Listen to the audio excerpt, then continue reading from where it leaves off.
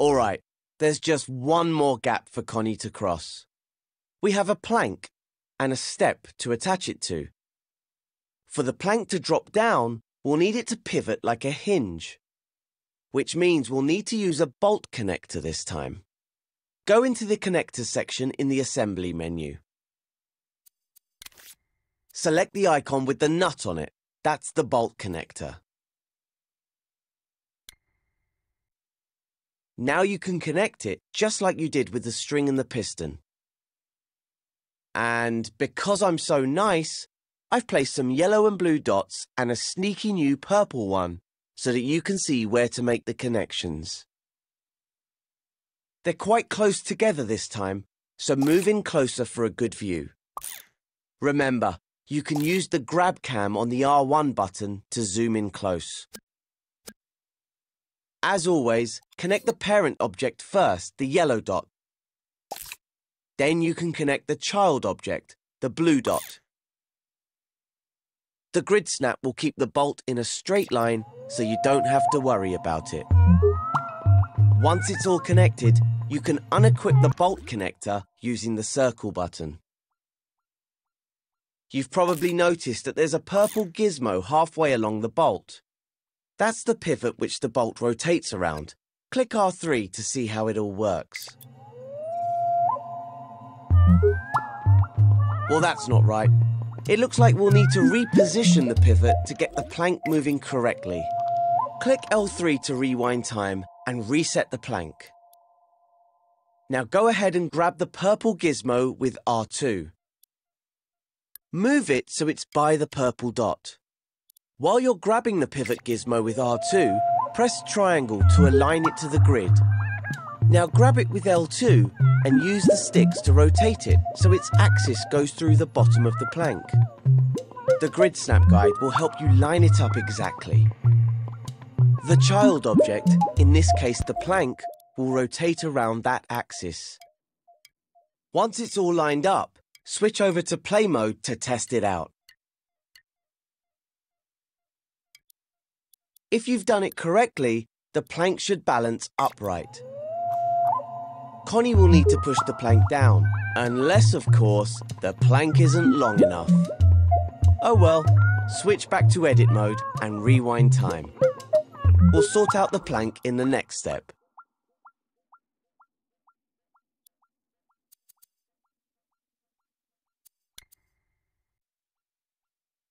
To make sure Connie can reach the last platform, we could always make the plank longer, but that's a completely different tutorial. Instead, let's try restricting the bolt's movement. We can do that by giving it an angle limit. First, you'll need to bring up the bolt's tweak menu. So hover over any part of the bolt, hold L1 and press square. You should see the Use Limits button about halfway down. Select it with X. And look at that. 3 handles have appeared, 2 pale yellow ones and a longer pale blue one. The yellow ones set the range of movement, which is represented by the transparent arc between them. We need to move one of these yellow handles so it's just a little bit left of vertical. It should look like an 11 o'clock position. Now move the other yellow handle to a 3 o'clock position. If your handle doesn't line up exactly, just press triangle while you're grabbing it. This will realign the handle to the grid. The blue handle represents the position of the child object, so you need to line it up with the plank in the 12 o'clock position. Press triangle to realign the handle to the grid if necessary.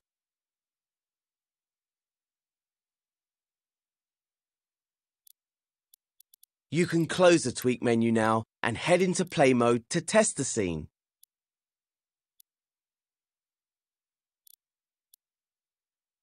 If everything's working correctly, Connie should be able to reach Cuthbert. And if you feel like experimenting, you can try out some other connector types. See what you can come up with. Then, when you're done editing the scene, go through the door in play mode to finish this tutorial.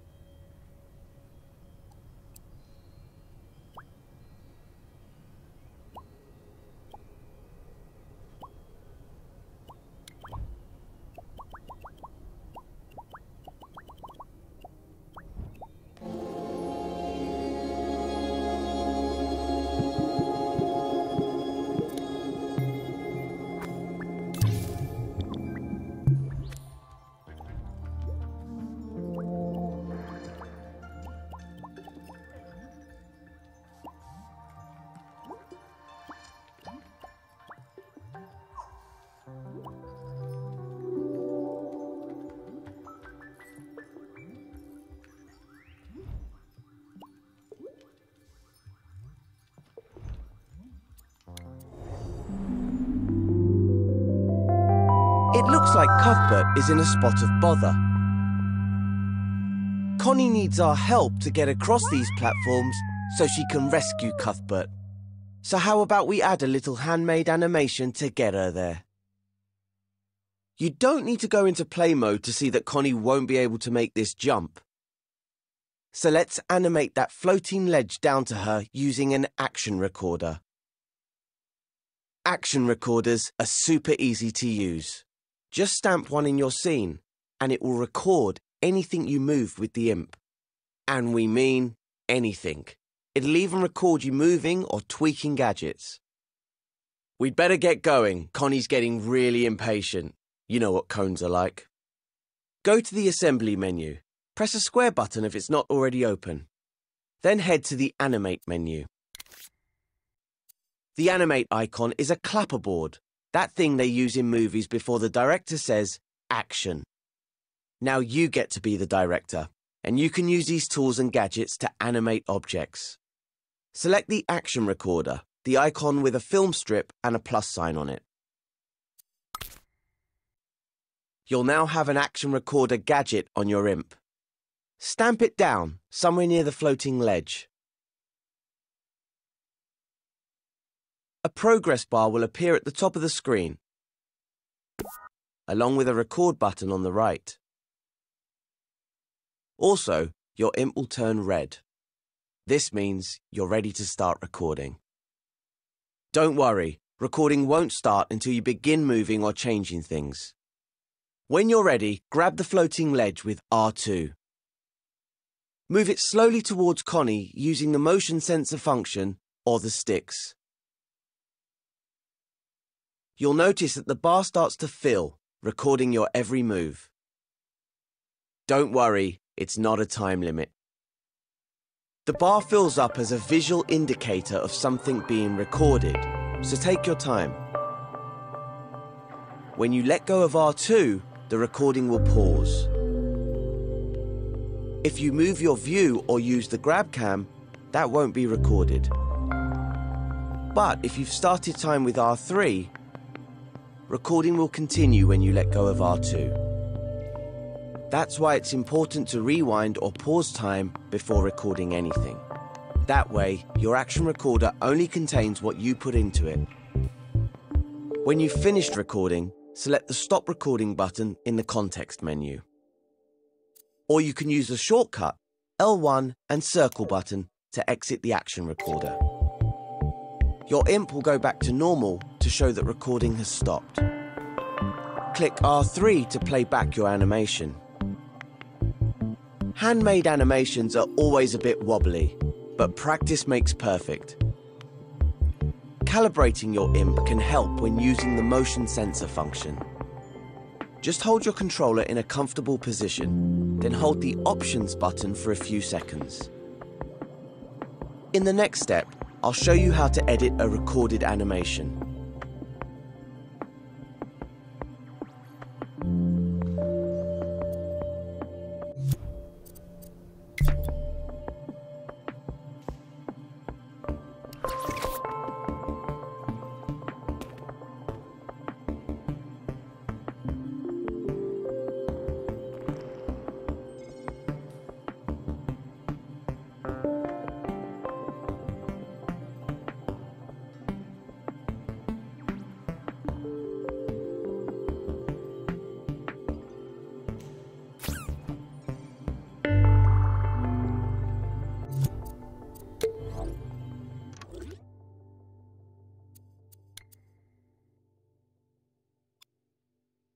Anything you record is stored in the Action Recorder gadget. If you hover over the floating ledge, the Action Recorder will pulse. Select the Action Recorder with X, and dashed lines will appear on the objects animated with it. It'll also show the animation path. That's this dashed line. If you're not happy with your animation, redoing it is easy. First, rewind time with L3. Then hover over the Action Recorder gadget, hold L1 and press X.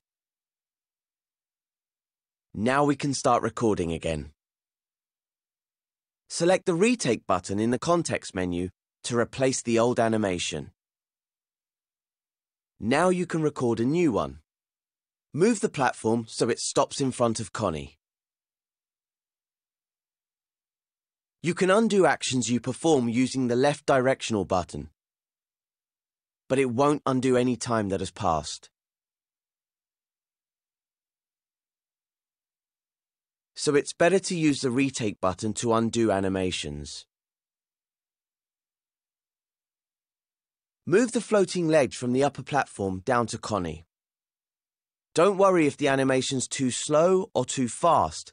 We can fix that later. Make sure you press the Stop Recording button when you're done. Spend a little time practicing with the Action Recorder. In the next step, I'll show you how to tweak your animation.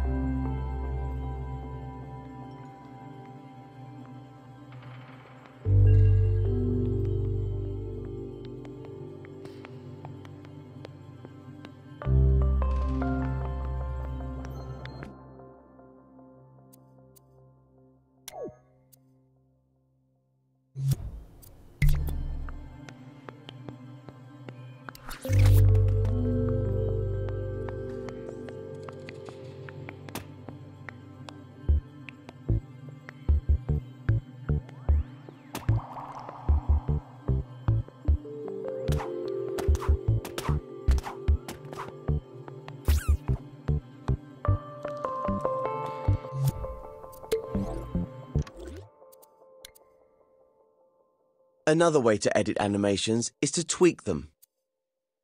Hold L1 and press the square button over the Action Recorder gadget to open its Tweak menu.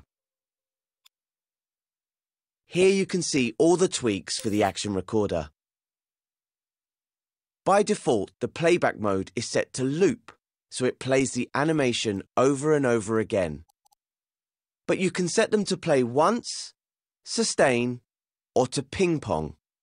Once will play the whole animation just one time. Sustain will play the animation for as long as the Action Recorder has power. If it loses power, it will stop. Then it will continue from that point when it's powered again. Ping pong plays the animation forward once, and then plays it in reverse. Then forward, then backwards, and so on. That sounds like a good option for our floating ledge. Select ping pong with X. Click R3 to start time and play the animation. You can also change the animation speed to make it slower or faster. Grab the slider with X and use your imp to change the speed. If you want to explore more of the action recorder tweaks, you can. If you hover over any button for a few seconds, a more info tip will explain what that tweak does. To close the tweak menu, just hold L1 and press the circle button anywhere over it. And of course, you can undo any changes you make by pressing the left directional button. Switch to play mode to test your changes.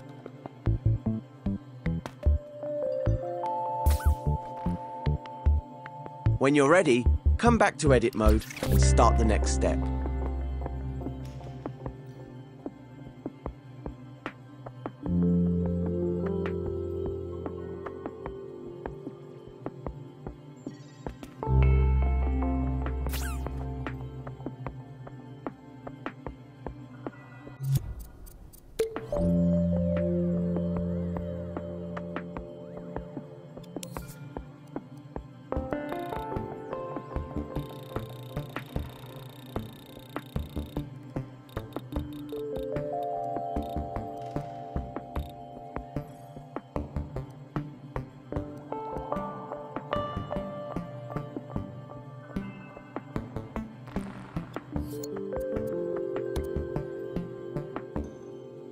Now that Connie's made it up to the higher platform, how will she get back down to the next one?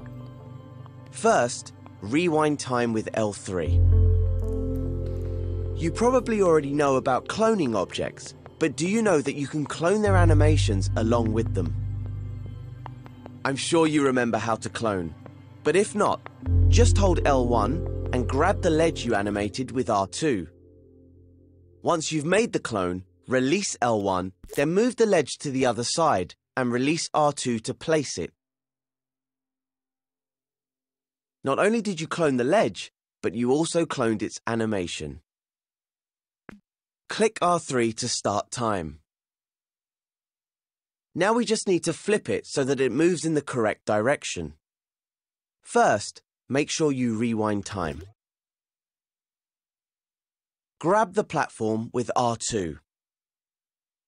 Then click L3 to flip it horizontally. Depending on where you grabbed it, you might have to move it closer to the other platform after flipping. You may also need to realign it with triangle before releasing R2 to put it back down. Now click R3 to start time, and the platforms should move in opposite directions. Both animations are stored in the same action recorder. So if you retake or delete the action recorder, it will affect both animations. Now go into play mode and see if Connie can make it across both gaps.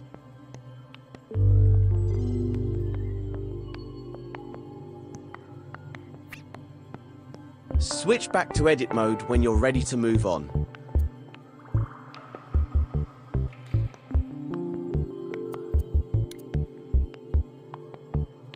Now let's get Connie to Cuthbert and get them through the door, before Cuthbert has a total meltdown. I've placed a shiny helper cube, let's call it Cuthbot, that holds up the next platform, but it's not very animated at the moment. To get it to walk back and forth towards the exit, we need to use Record Possession. It allows you to possess puppets and record a performance with them. Open the Assembly menu, then go to the Animate menu. Select Record Possession. It's the button with the sock puppet icon. Your imp can now possess the puppets in the scene. In the context menu, you'll see the count-in button. When this is selected, you'll get a 3-second count-in before recording starts. Press R2 over the Cuthbot to possess the puppet and start the countdown. When the count reaches 0, the possession recorder begins recording. Unlike the action recorder, it records constantly. So time will be recorded even when the cube isn't moving. Walk the cuffbot around the obstacles to the final platform. Pause for a moment, turn around, then walk back to where the cuffbot started. Starting and ending at the same place will help to make the animation loop smoothly. Press the circle button to depossess. You'll notice that the recording pauses when you depossess. Select Stop Recording in the context menu to exit the possession recorder. Once you've stopped recording, click L3 to rewind time, then R3 to start time, and watch what you've recorded. In the last step, I'll show you how to edit the recorded possession. You may have noticed a possession recorder gadget has appeared next to the cuffbot. When you're using Record Possession, this gadget appears the moment you press the Stop Recording button. Select it with X to view the animation path. The Possession Recorder gadget also lets you edit and tweak the animation. Hold L1 and press X over the possession recorder to scope in and edit it. Just like the action recorder, you can choose to retake the animation by selecting the button in the context menu. To stop editing the possession recorder, select Stop Recording in the context menu. Or hold L1 and press the circle button to quickly scope out. You can also tweak the possession recorder with L1 and the square button. It has exactly the same options as the action recorder. Experiment with the recorder and the different tweak options. Remember, you can see more info about the tweak settings by hovering over them for a few seconds. Close the tweak menu by pressing L1 and the circle button anywhere over it. Once you're done editing, switch over to play mode to test out the completed scene. Then Connie can navigate to the last platform and help Cuthbert through the door to complete the tutorial.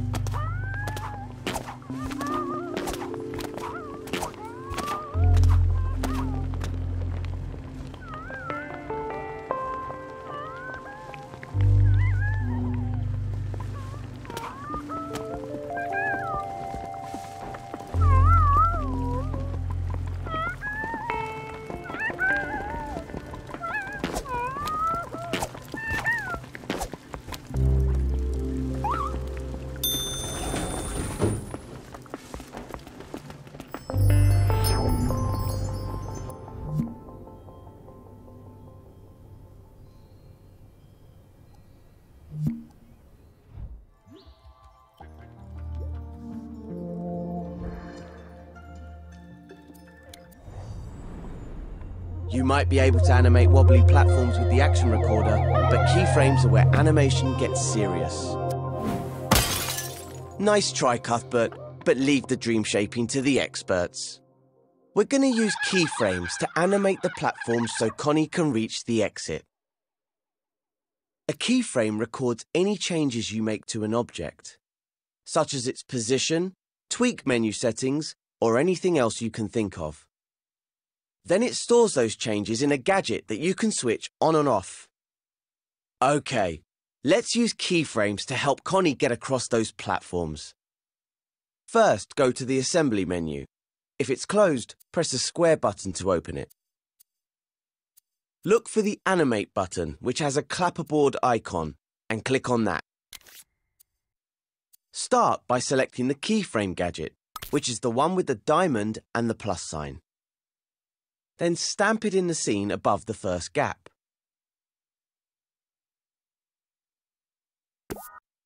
You'll notice there's now a Stop Recording button in the context menu, and your imp now looks like a red keyframe. That means the keyframe gadget is recording any changes you make in the scene. But unlike the action recorder, it only records the state of things, not a period of time. It's probably easier to understand if we put it into practice. Let's try it on the block that's on the ground in front of Connie. Grab it with R2 and place it between the first two platforms.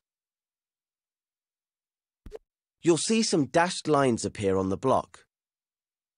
These tell you that the keyframe has recorded the change you've made to the object. You can move it as many times as you like. It'll only store the final result. If that's not the outcome you wanted, you can always undo your last change with the left directional button. The next bit is super important. To finish and store your changes in the keyframe, you need to select the Stop Recording button in the context menu. Select it now and see what happens. That's right. The block has snapped back to its original position. That's because the keyframe isn't active right now. But we can still see what's recorded by selecting the gadget with X. There, the block is back to where you moved it. You'll notice the keyframe doesn't record how things moved, just where they moved to. Make sure you deselect the keyframe before moving on. You can do that by pressing the circle button. In the next step, I'll show you how to use your keyframe in the scene.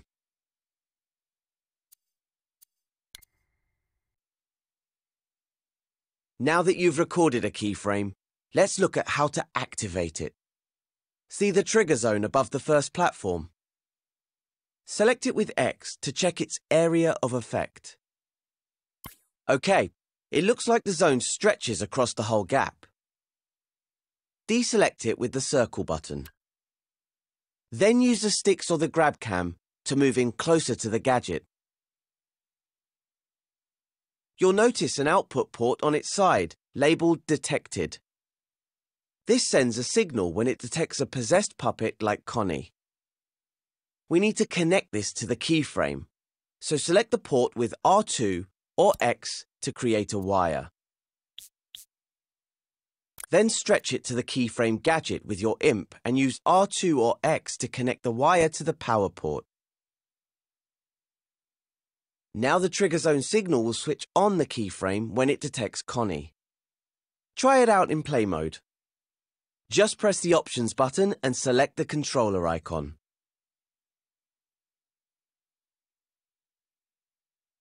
See, as soon as Connie enters the trigger zone area, the block springs into place. Well, it works okay, but the animation's a bit fast, don't you think? We can do something about that after you take Connie across. Head back into edit mode, rewind time with L3, and I'll show you how to add smoothing to the keyframe in the next step.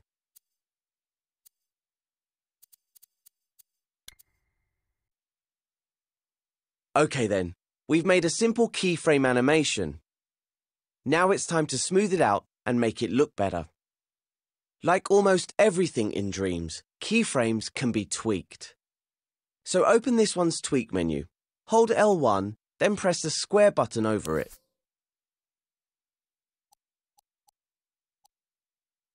You'll see two sliders at the bottom, slow power up and slow power down. These determine how long it takes for the keyframe to turn on fully. Hover over the slow power up slider now and hold X. Then move your IMP to the right to increase the value. Let's set it to 1 second for now. You can set slow power down to any value you like. Then close the tweak menu by selecting the cross icon in the corner. Or you can hold L1 over the menu, then press the circle button. Let's see what that looks like in play mode.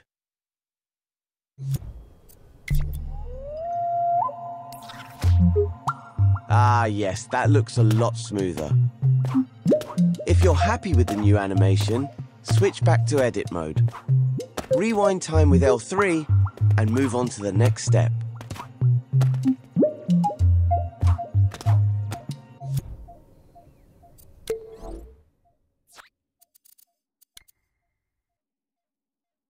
It looks like the bridge across the next gap has collapsed. We could just move it back into place, but where's the fun in that? Let's perform a little bit of magic instead. Go to the Assembly menu and select another keyframe from the Animate menu. Stamp it above the gap with R2 or X. Now see if you can reassemble the bridge. Grab the first part and move it back where it should be. One of the great things about keyframes is that they can affect multiple objects. So you can put the other half of the bridge back too.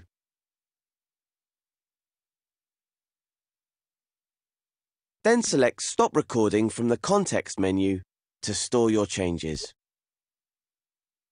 Once recording stops, the bridge will go back to its original position. So, select the keyframe with X if you want to see those changes again. I could have done a better job at positioning the bridge. Nothing to worry about though, because editing a keyframe is easy. Just select the Edit Keyframe button in the Context menu. It's got the same icon as a keyframe gadget. This allows you to make changes to the keyframe.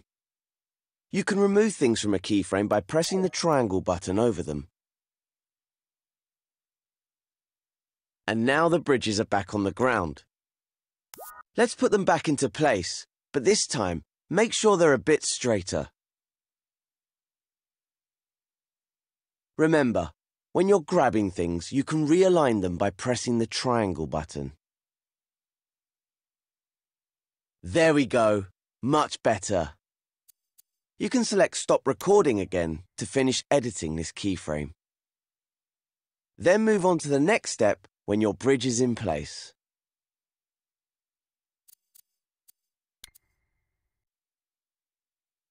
The bridge's new position is already stored in the keyframe, so all we need now is a way to activate it. That's where this trigger zone will come in handy. Let's select it to see what zone it covers. It's not in the gap this time. It's over this button. First, create a wire from the trigger zone's output using R2 or X. Then stretch it over to the keyframe and connect it to its power port. When Connie steps on the button now, the keyframe will be switched on. But what happens when she leaves the trigger zone? Let's test it in play mode to find out.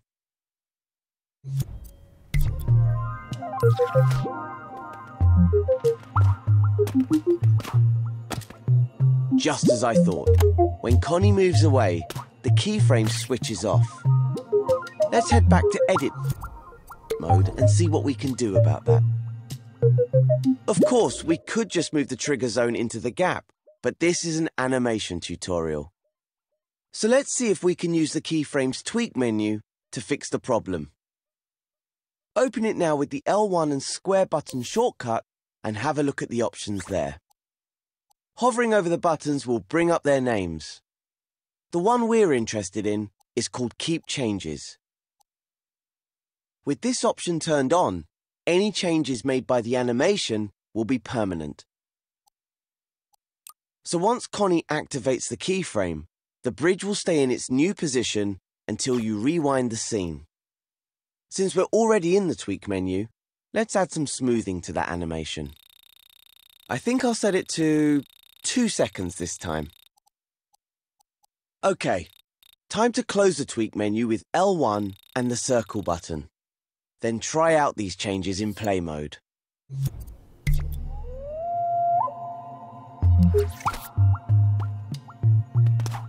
How's that for a magic trick? You can switch back to edit mode, rewind time, and experiment with the keyframe to see what else you can do. Maybe you could try keyframing a tweak menu setting, or animating some elements from the tutorial collection. When you're done, move on to the next step, and I'll show you how to use keyframes on a timeline. Keyframes are great for making simple animations. But if you want to make something more complex, you need a timeline.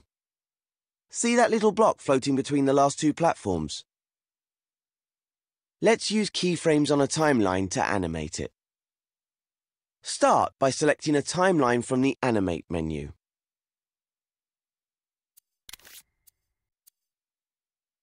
Stamp it down somewhere around the last gap. Then you can use the circle button to unequip the gadget. Now open the timeline, hold L1 over it and press X. This is the timeline canvas. You can move the canvas with your imp by grabbing it with R2. The numbers along the top are seconds, and you can see it set to 8 seconds by default. If you grab the edges with X, you can extend or shorten the canvas. Try setting it to around 6 seconds. If you ever need extra space to add more things, you can also extend the bottom of the timeline. Once you're comfortable with moving and resizing the timeline canvas, move on to the next step and we'll start adding things to it. Now, it's time to animate the floating block. Get a new keyframe from the Animate menu and stamp it in the scene. Now grab and move the block to its starting position at the edge of the platform where Cuthbert's waiting.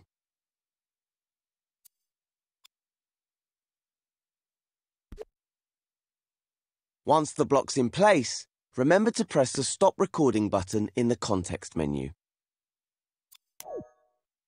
Now, grab the keyframe gadget and move it over the timeline. The gadget will snap to it. Place it at the very start of the timeline. Then get another keyframe from the Animate menu.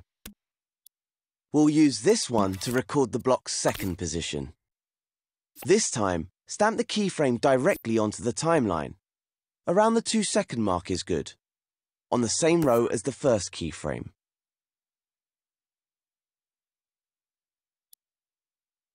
Move the floating block to the opposite side of the gap.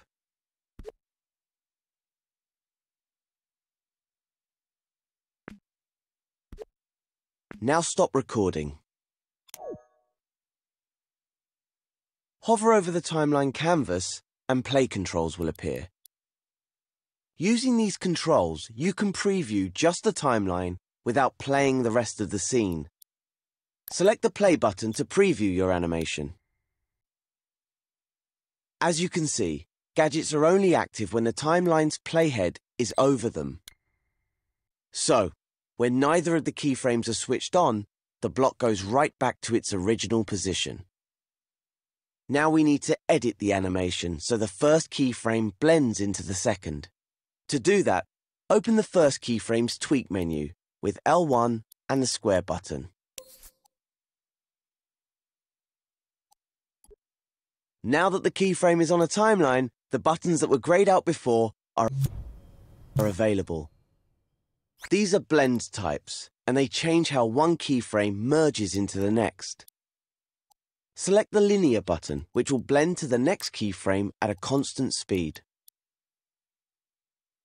If you press the timeline's play button now, you'll see the platform move smoothly between the keyframed positions. Feel free to try out other blend types and see how they affect the animation. Then move on to the next step when you're ready.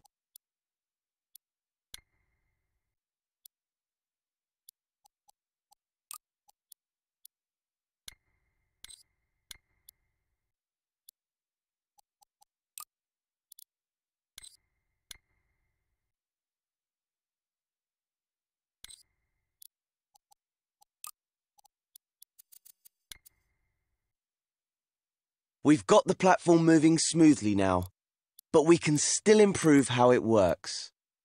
Let's begin by making it pause for a moment at the start and finish, so Connie has an easier time getting on. All we have to do is scale the keyframes on the timeline, so they last longer. You might want to get up close to the first keyframe before we start. Now, with your imp over the keyframe, hold the up directional button to extend it. Then do the same with the second keyframe. Now that the keyframes are longer, the blend has become quicker. You can see it for yourself by selecting the play button under the timeline.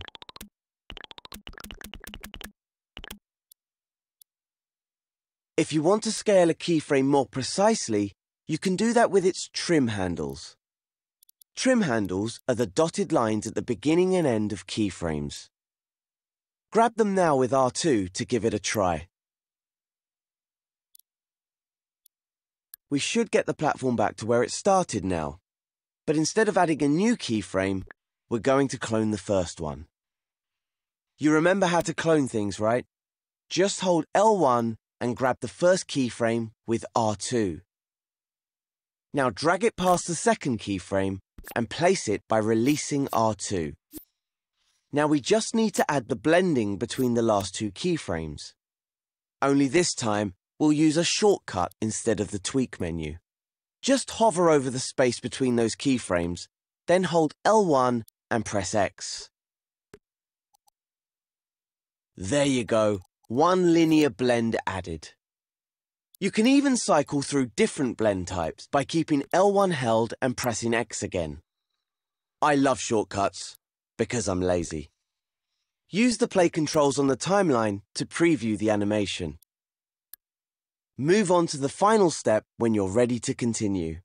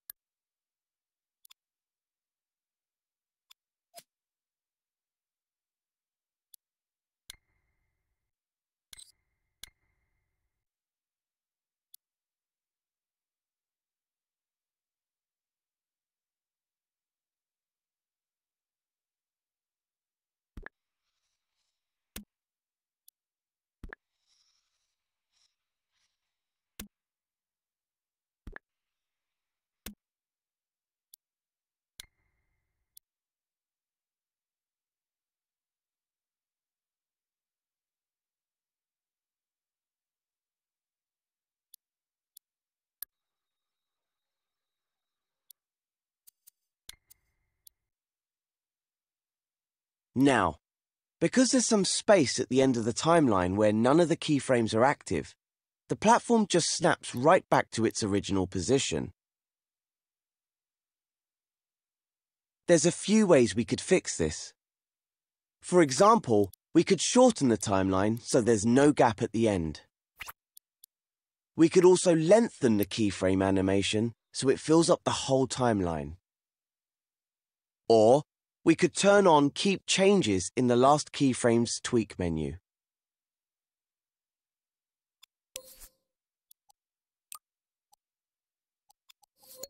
The last step is tweaking the timeline itself. So, hold L1 anywhere over it, then press the square button to see all of its properties.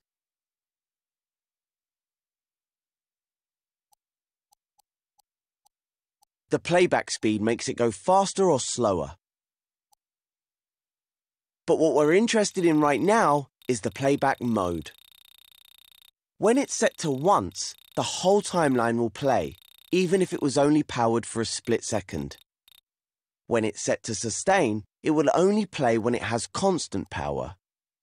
It will stop when it loses power, then resume from that point if it's turned on again. And if it's set to loop, it will repeat over and over as long as it has power. That sounds like the best option for this timeline, so select that one. Okay, it looks like we're good to go. You can close the timeline now by selecting the cross icon in the top right corner. Or you can hold L1 over the timeline itself, then press the circle button. Click L3 to rewind time and test out your changes in play mode. Once you're happy with everything, exit through the door to complete this tutorial.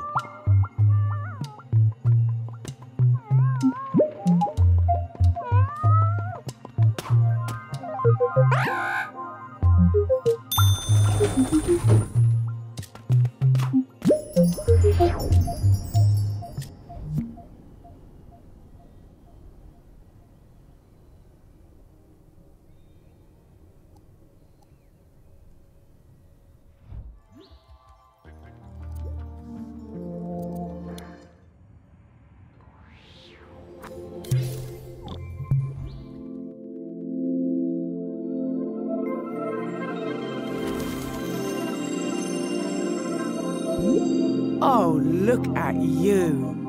This is your aura. Your creativity grows and evolves. Your aura will change to reflect your activities. You can become a specialist at one aspect of dreams, or dabble in every area as you like. It can also help others find you, so you can combine your talents and make something amazing together.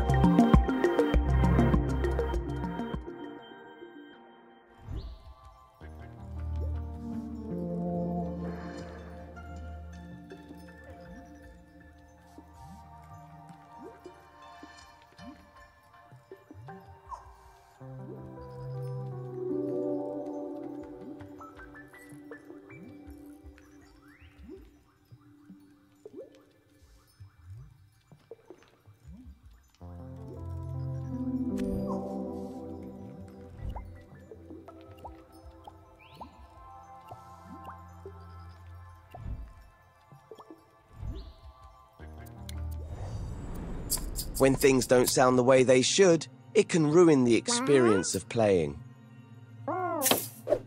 Don't worry, Cuthbert. The Dreamiverse contains heaps of ready-made sounds for us to use. First, let's switch over to play mode and see how it all sounds at the moment.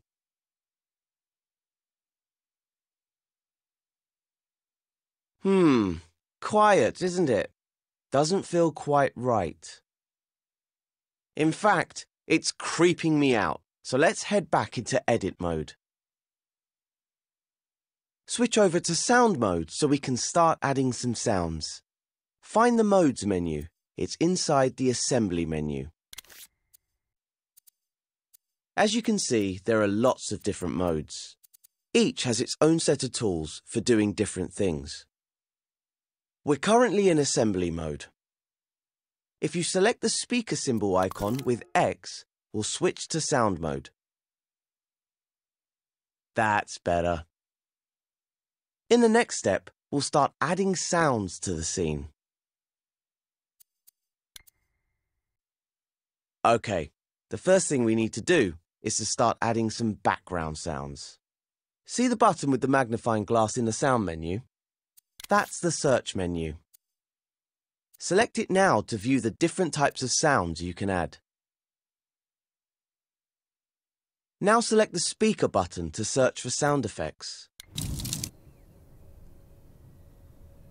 This is the Dreamiverse, where you can find all the wonderful stuff other dreamers have made. I've already set aside a collection of sound effects for you in here. That's what this collection is. It's bursting with different sound effects for you to play with.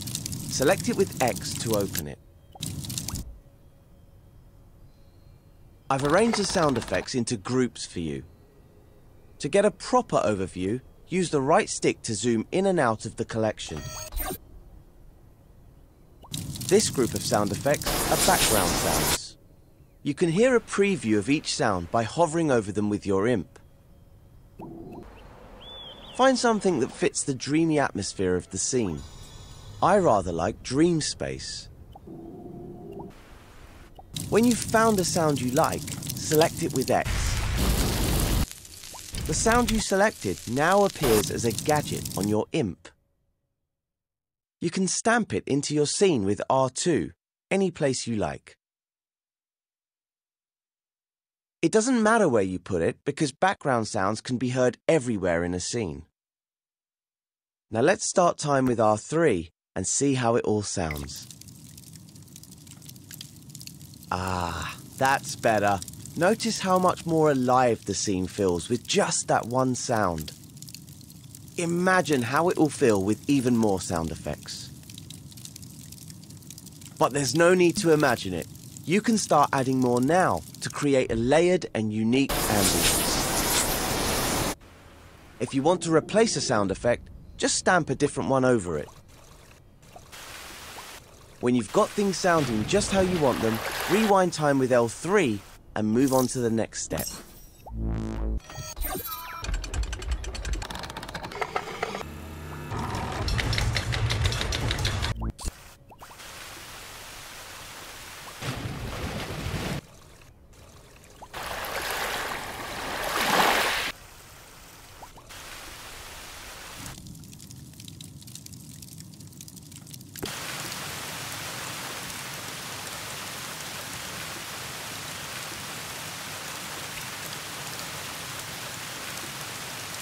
Background sounds really help to create an immersive atmosphere.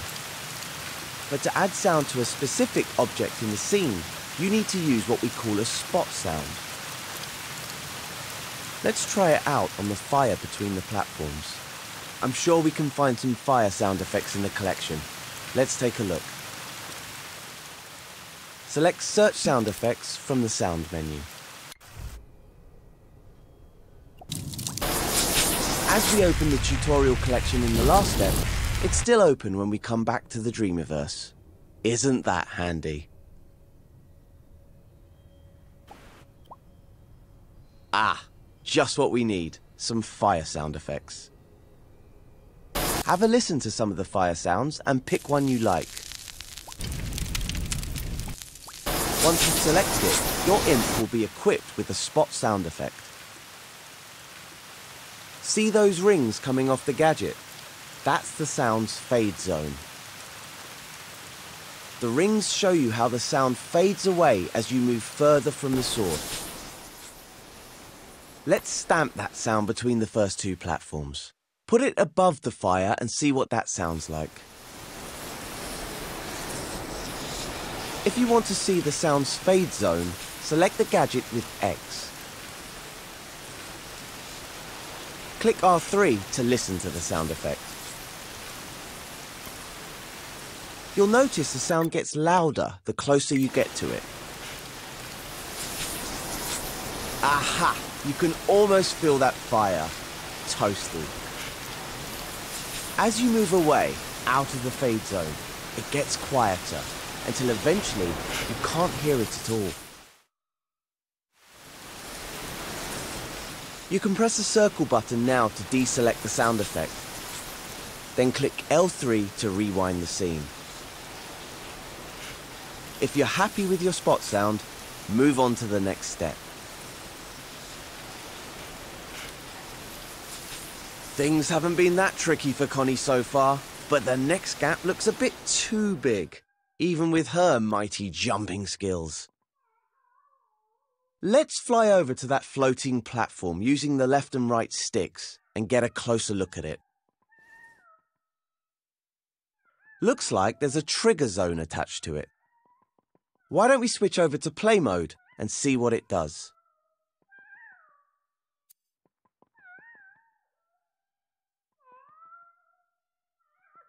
Well, will you look at that? It lights up the platform when Connie steps on it. Lovely. You know what would make it even better though? If it made a sound as well. So let's switch back to edit mode and make that happen. I've got a feeling you can find something in the tutorial collection to use here. Go to the assembly menu and go back into sound mode. Now go to search and select search sound effects. Over here are some energy sound effects. Have a listen to a few. Pick a sound effect for your light-up platform. I quite like the sound of Dream Terminal. See which one you like and select it with X.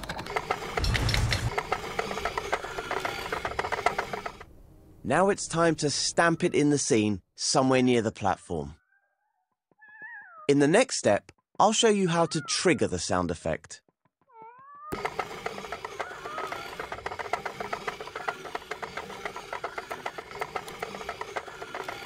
As we've already seen, background and spot sounds will play constantly when placed in the scene like this. But for the platform, we want the sound to be triggered by Connie. And for that to happen, we need to connect the sound effect to the same trigger zone that activates the glow.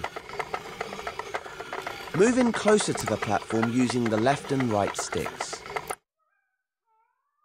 Take a good look at the trigger zone gadget. Do you see the output port that says detected when you hover over it? That means it will trigger when it detects a possessed puppet like Connie. So all we need to do to make the sound effect activate when Connie's on the platform is connect the output to the sound effect. Let's do that now. When you select the detected port with R2 or X, you'll see your imp becomes tethered to the port by a wire. Gadgets communicate with each other using wires like this. You'll also notice that a power port has appeared on the bottom of the sound effect gadget.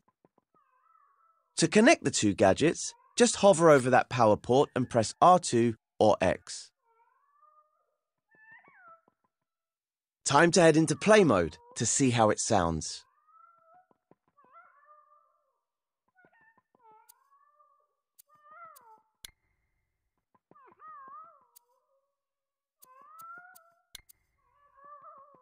Oh, I just realized something. We got so caught up with these sound effects, we forgot to add another platform for Connie. She must be getting impatient. Sort that out for her. The easiest thing to do would be to clone the platform. Remember how to do that? Just hover over it, hold L1, and press and hold R2. Once the clone has been created, let go of L1, move it to the right spot, then release R2 to place it down.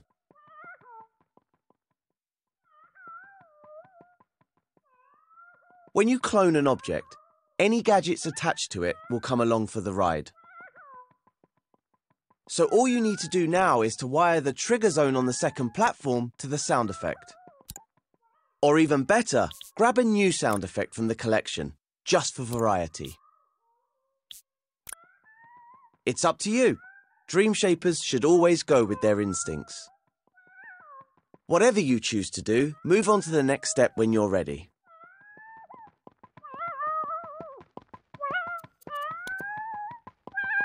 All right, there's just one more gap for Connie to cross before she reaches the door. That pink cylinder would make a great stepping stone for her, but it's all the way down in the water. If you take a closer look at it, you'll see there's a trigger zone and a movement sensor on it. They're not connected to anything right now. There's also a keyframe on the platform. I wonder what that does. Try selecting it with X to find out. Just as I thought, it raises the cylinder so Connie can use it to cross over. Press the circle button to deselect the keyframe. Looks like all we need to do is connect the cylinder's trigger zone to the keyframe so it moves up when she gets close. And while we're doing that, why not add a sound effect to it as well? Let's jump back into the sound effects collection and see if there's anything appropriate in there. Down here we've got some mechanical sound effect loops. These are the perfect sound effects for any sort of machinery in a scene. We want something that would go well with a raising platform. I think I'll go for the heavy metal ratchet loop. That sounds good, right? Okay, now select the sound effect of your choice and stamp it near the pink cylinder with R2 or X. In the next step, I'll show you how to connect all of the gadgets.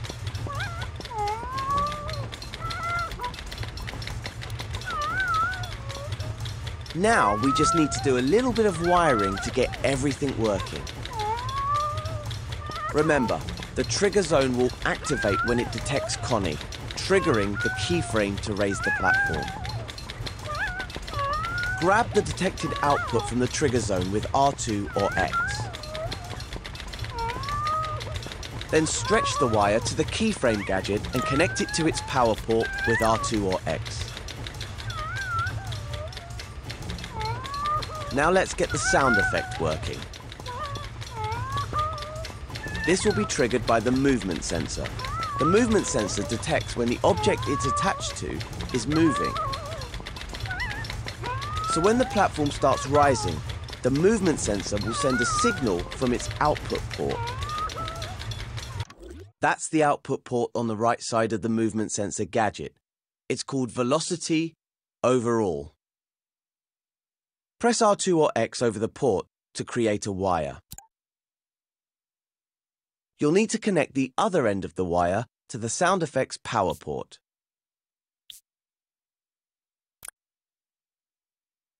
Once that's done, switch over to play mode to test everything out.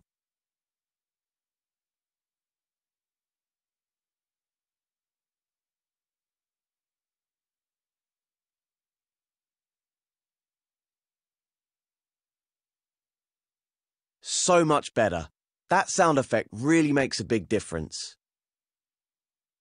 There's even more you can do to bring this scene to life.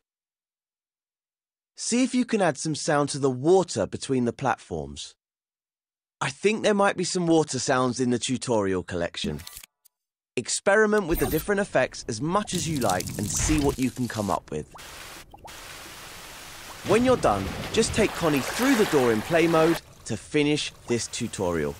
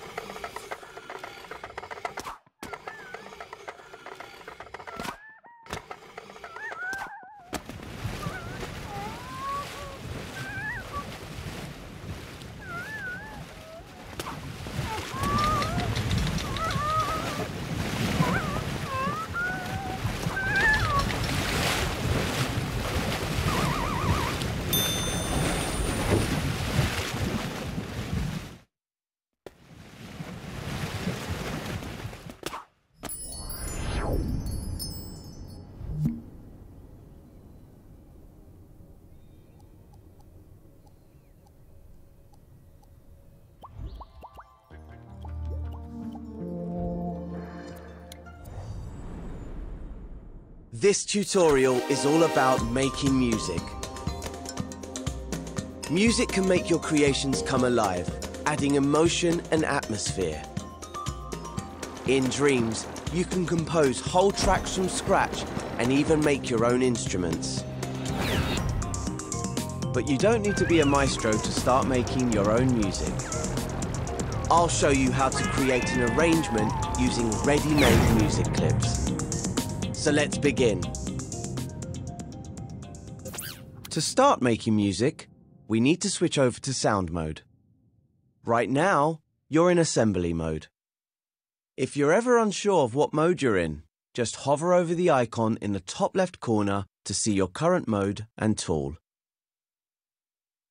Go to the Assembly menu and open the Modes menu with X. The Modes menu is where you access all the different creation modes. Each mode has its own set of tools and options. The button for Sound mode has a speaker symbol on it. Select it with X. Now you have a new menu at the top of the screen. This is the Sound menu. It contains everything you need to make your own music. In the scene, you'll see a timeline gadget. In the next step, I'll show you how to edit it. Music in Dreams is arranged in timelines. This timeline contains a version of the music you heard at the start of this tutorial. To see what's inside it, we need to open its canvas. Hover your imp over the timeline, hold L1 and press X to open it. It's just like scoping into a group. This is the timeline canvas. The canvas exists within scene space, so if you pull down on the left stick, you'll back away from it. Hold the L1 button and use the left stick to move up and down the timeline. This is the best way to navigate around timelines, especially when they're big. This piece of music is called Connie's theme. To listen to it, just start time by clicking R3. See how the piece is composed of many music clips. The clips power on and off as the playhead passes over them. Click R3 again to pause time. Each music clip is a collection of notes made by an instrument. You can grab them and move them around with your imp. If you want to delete a music clip, hover over it and press the triangle button. Clips can also be cloned by holding L1 when you grab them. You can extend the timeline by hovering over one of its edges and holding X. The edge glows and an arrow icon appears. You can also extend the bottom if you need space for more clips. Once you've finished listening to the piece, click L3 to rewind time. You can find all sorts of different music by searching the Dreamiverse. To add music to one of your scenes, you could simply stamp a ready-made timeline, like this one. But in this tutorial, you'll learn how to assemble your own track from ready-made music clips. Move on to the next step and we'll get started. So, let's start making music. It's actually a lot easier than you might think. Close the timeline by selecting the cross button in the top right corner. Or hover over it, hold L1 and press circle to close it. Now delete the timeline by hovering over it with your imp and pressing triangle. Let's add a new music timeline to the scene. Press square to open the sound menu. Select the music timeline button in the menu, then stamp one in the scene with R2 or X. Press circle to unequip the timeline gadget from your imp. Open up the timeline canvas with L1 and X. This timeline is empty, ready to be filled with music. The columns on the timeline represent musical bars. This timeline is 8 bars long. We'll need more space than that, so hover over the right edge and grab it with X. Extend the timeline to 16 bars. Now let's add a music clip to the timeline. Press square to open the sound menu. Find the search button and select it with X. Its icon is the magnifying glass. When you search in sound mode, there are 4 options for finding different sounds. Select Search Music Clips with X. This is the Dreamiverse. Here you can find music made by other dream shapers. Well, usually you can, but for this tutorial, I've made a collection of elements for you to use. That's what this cluster is. Select it with X to open it. It contains a selection of music clips which you can use to build your own arrangements. Use the right stick to zoom in and out and the left stick to move around. I've grouped the clips into different categories. Let's start with a basic melody. That's this group of clips. Hover over the clips to hear a preview of how they sound. Find one that you like, then select it with X to equip it to your imp. I'm using the clip Nostalgia Bells. Your imp will now be holding a gadget containing your selected clip. If you hover over the timeline, the gadget should snap to the canvas and reveal the whole clip. Place the clip at the start of the timeline and stamp it with R2 or X. Clips on a timeline will snap to the bars and to other clips. This will help you line them up. Click R3 to listen to the timeline. In the next step, we'll build up the track with some more clips. Click L3 to rewind time.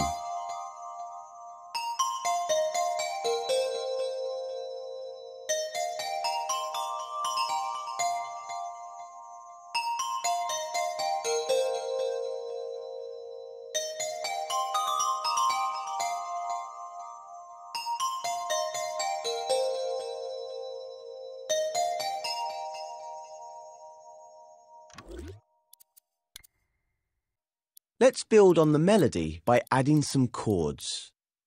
Go to the sound menu and select Search Music Clips again. Over here are some chord clips. Hover over the clips to preview them, then select one with X. I'm going with Suspended Pad, but you can make your own choice. Stamp your clip onto a new row of the timeline and snap it to the start. Click R3 to listen and notice how the clips play together in time. Click L3 to rewind. Now let's add some drums. Go back to the sound menu and select Search Music Clips. Find the drum clips in the collection. A drum beat can really change the feel of a track. I love these samba practice drums. Pick a drum clip you like, then stamp it onto the timeline under the melody and chords.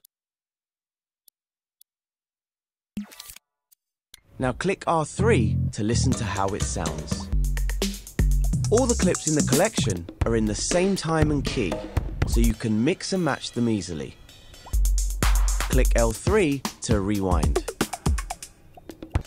In the next step, I'll show you how to edit the length of your clips and how to add fades.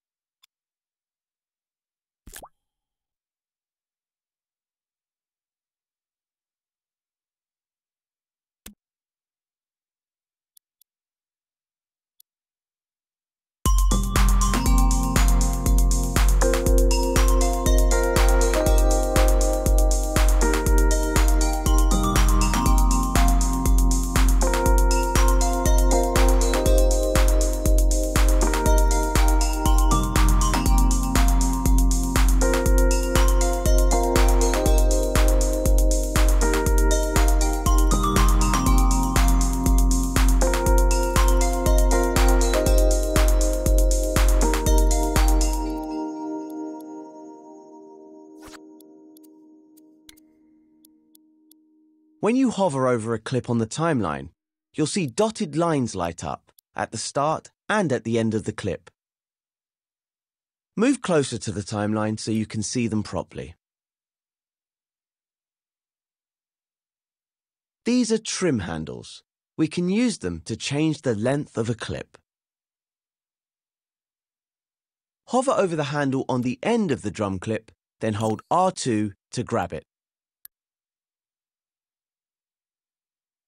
These clips are loops, so you can extend the clip beyond its original length.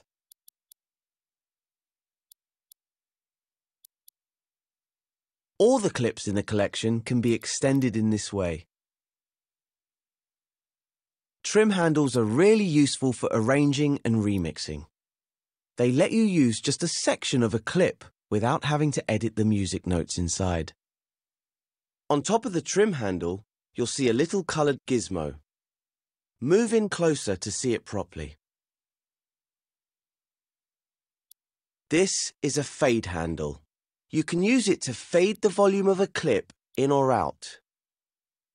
It works just like the trim handle. Grab the gizmo with R2 and move your imp left or right to create a fade.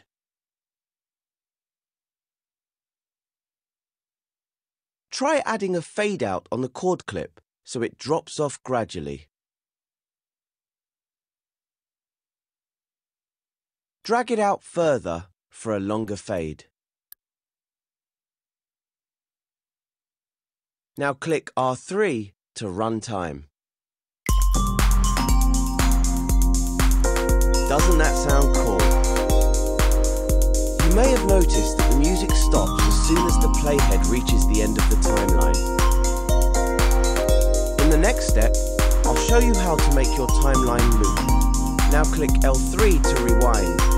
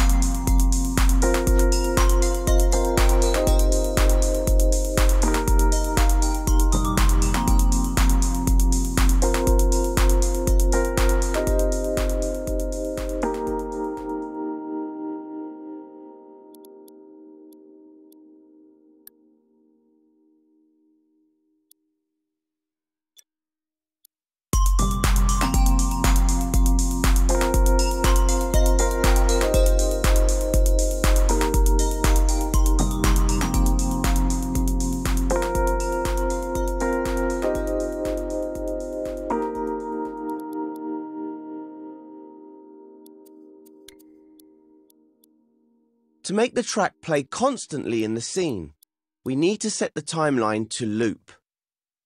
We can do this in the Timeline's Tweak menu. Hover over a blank area of the timeline, hold L1 and press square to open its Tweak menu. In here, we can change the timeline settings. Find the playback mode section. There are three options. Once means the timeline will play once all the way through when it's powered on.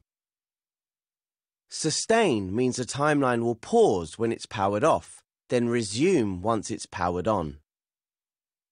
Loop means the timeline will play repeatedly while it's powered on. Hover over the loop icon and press X to change the playback mode. You can also change the playback speed in the Tweak menu. Hover over the playback speed slider and hold X to grab it. Now move your imp to the left or right to adjust the value. Click R3 to hear your adjustments live.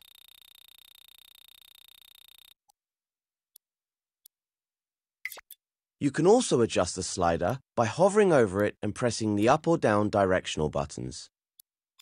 See how it sounds when it's slowed down or sped up a little.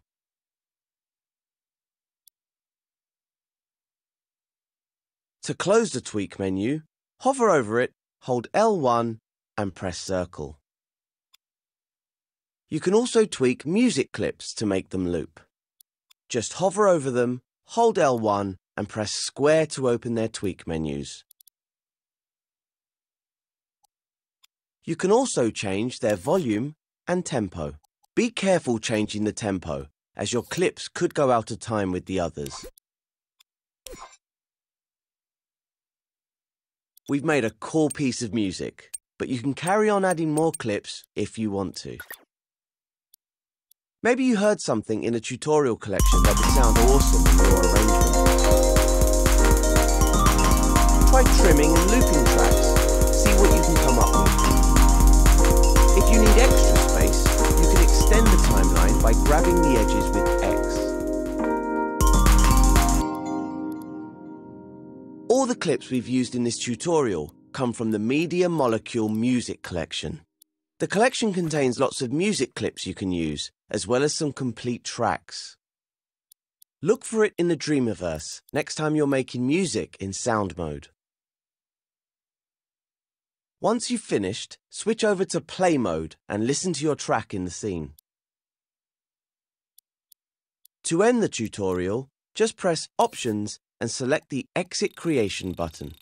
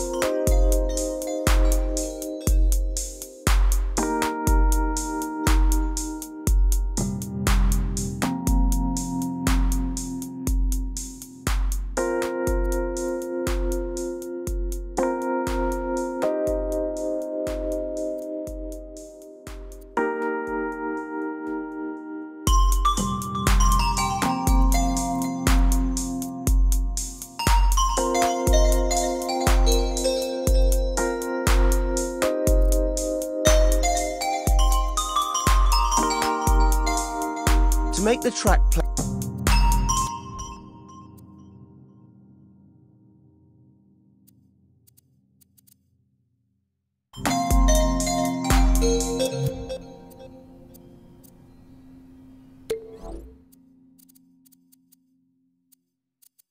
you've finished, switch over to play mode and listen to your track in the scene.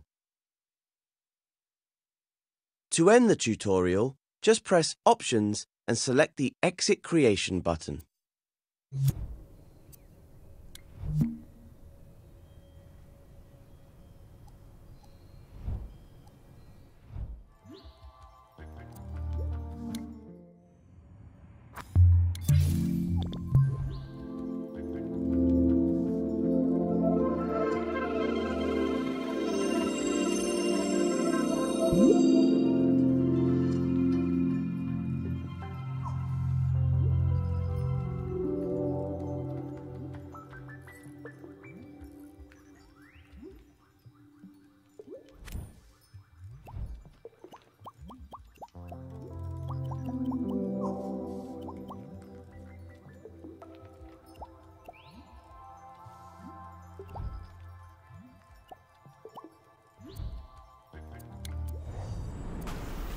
Are you ready to get those creative juices flowing?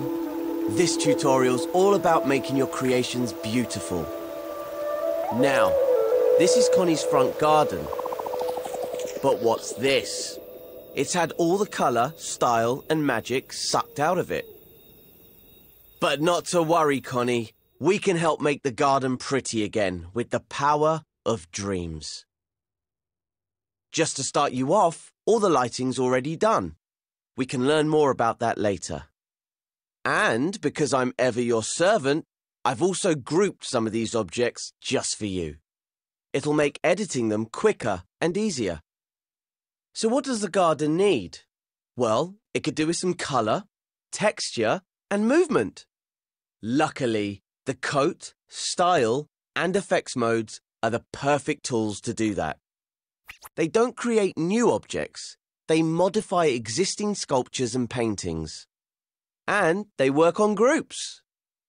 With just a little practice, you can become a master of them all. So let's start by adding some colour with the tint tool. Open the Assembly menu with the square button and go to the Modes menu. Each mode has its own set of tools and options. The tint tool is in coat mode. It has an icon that looks like a pot of paint being spilled. Select it by pressing the X button. As you can see, the Assembly menu has now been replaced with the Coat menu. In the top row, you'll find Options and Helpers. Along the bottom, you'll find the tools. Now, which colour to use? Open the Colours menu in the top row of icons.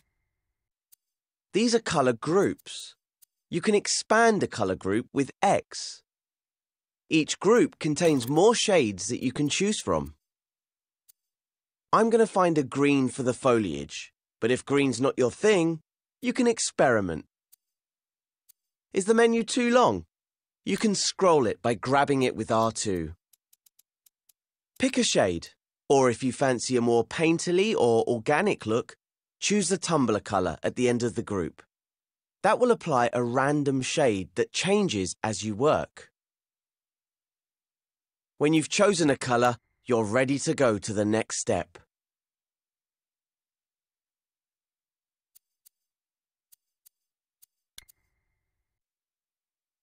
To add colour to our scene, we'll use the Tint tool, which has an icon like an airbrush. You can manually select it in the Tools menu. But in Coat mode, choosing a colour from the Colours menu equips the Tint tool automatically. See the airbrush icon on the tip of your imp. The Tint tool recolours objects, either tinting or completely covering their original colour. Just press and hold R2 to tint the objects at the tip of your imp. No need to select or scope into anything. The rounded clumps look a bit dreary in this scene. Let's add some colour. You can see that the longer you hold R2, the stronger the tint gets. And with a tumbler colour selected, it will cycle through different shades. If you make a mistake, you can undo using the left directional button. Or set your tool to subtract and you can detint. How do you do that? If you press triangle while the tool is active, your imp will change to an outline. So now it will remove tint instead of adding it. And that works on pretty much all of the coat, style and effects tools. Just press triangle when they're equipped to make them subtractive. Try removing some colour using subtractive tint now. Just hold R2 over the object. And to make the tool additive again, press triangle. Now that you've got to grips with that, you can colour in the whole scene with the Tint tool. Go wild! Use different colours to tint the path, rocks, river, grass, trees, and the little cottage. The Colours menu has all the colours you need. Just open a colour group and pick a shade, or the tumbler colour. Take some time to colour your scene. When you're done, move on to the next step.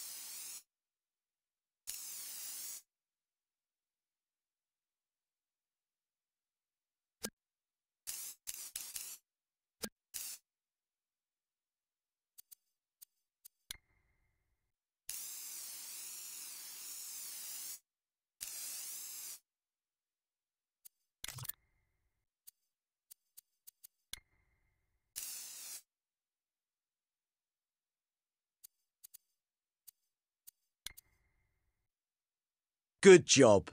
Now your scene is beautifully coloured in, let's add some texture to it. For that, we need to leave coat mode and go into style mode.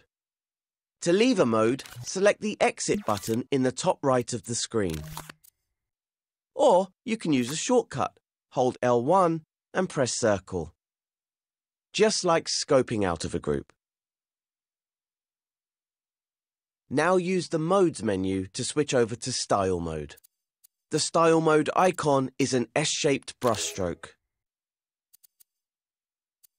All sculptures and paintings in Dreams are made up of flecks, and Style mode is where we manipulate them. For example, notice how the objects in this scene look smooth. That's because their flecks are small and tightly packed together. We can make them more textured with the Looseness tool. Select the Looseness tool. It looks like a blurry circle. Now try using R2 to loosen some of the foliage in the scene. Don't hold back.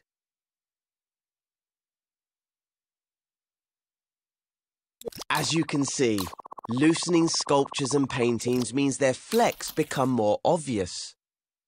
If you think they're getting too loose, press triangle to make the tools subtractive and tighten them up again with R2. Or you can just use the left directional button to undo.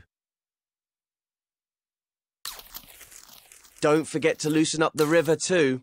We'll need it in the following steps. Carry on loosening the objects in the scene. When you're happy, proceed to the next step.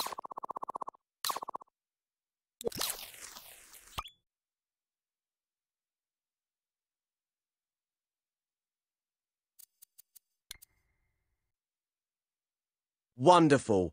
Connie's garden looks like a lovely painting. Let's look at the water now. Water has a reflective quality, so let's add some shine to the river. This is where the Finish tool comes in.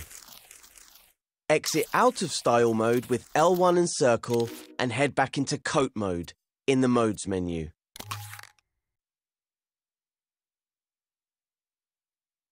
Next to the Colours menu in Coat mode, you'll find the Finishes menu. Select it with X. These finishes change the way objects react to light in your scene. Using finishes, you can make objects shiny, rough, metallic, or even translucent. Now you can choose your finish for the river. Let's see. Ah, yes. How about shiny wax? Wax finishes are translucent, and the shine will give the river a reflective surface that will catch the light. Apply the finish as before using R2. Remember that you can revert your changes by switching to subtractive mode with triangle or by using undo. Try editing the finish on other groups and objects in the scene. Continue to the next step when you're ready.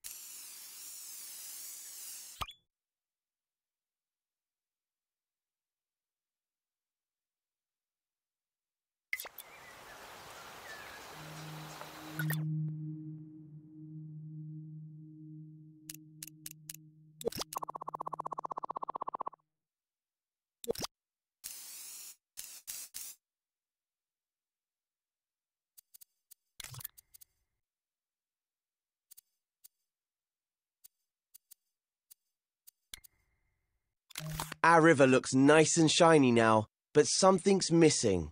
It doesn't flow like water does. But there's a magical tool for that in effects mode. It's called the Flow tool. Leave Coat mode if you haven't already, and enter effects mode.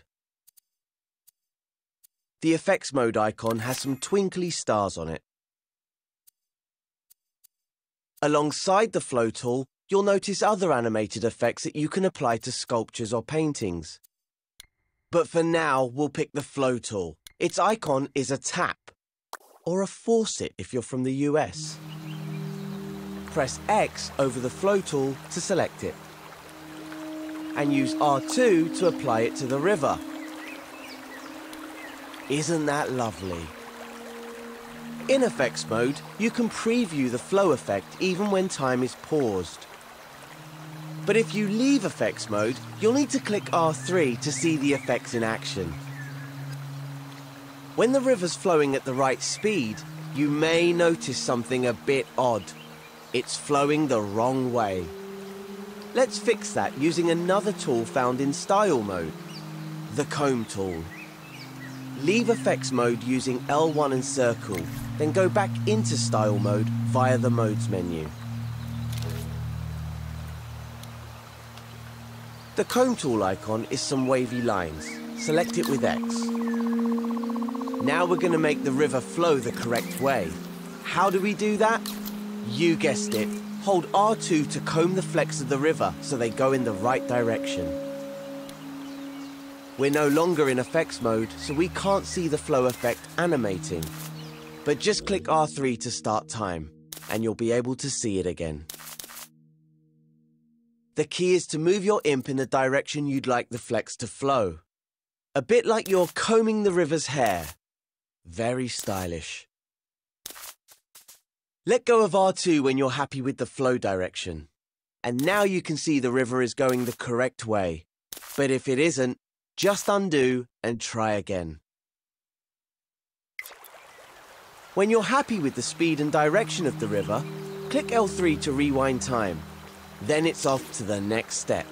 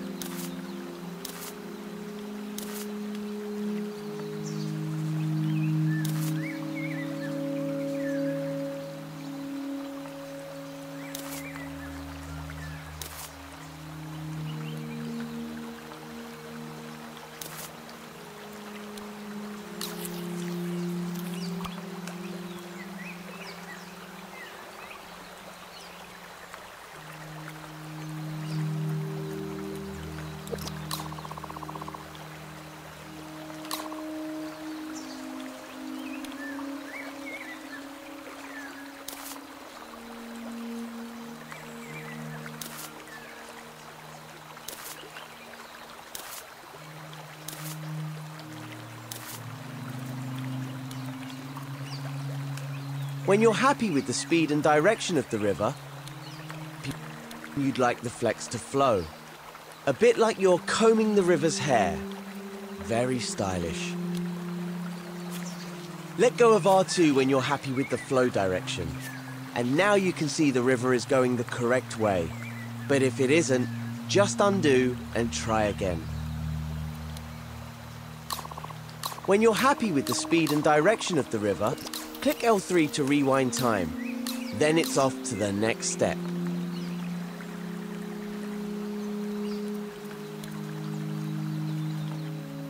This scene is really coming together. Next, let's do something interesting with the chimney smoke.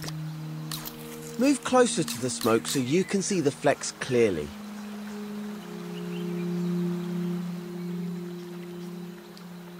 These flecks don't look very smoky, do they? Let's change that.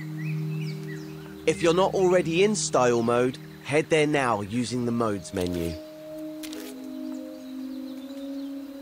Open the flex menu with X. It's the button in the center of the top row. Now choose a fleck that looks smoky. How about the dots fleck?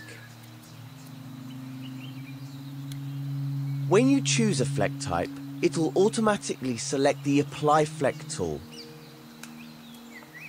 Now, hover your imp over the smoke and hold R2. The flecks will change. That's better.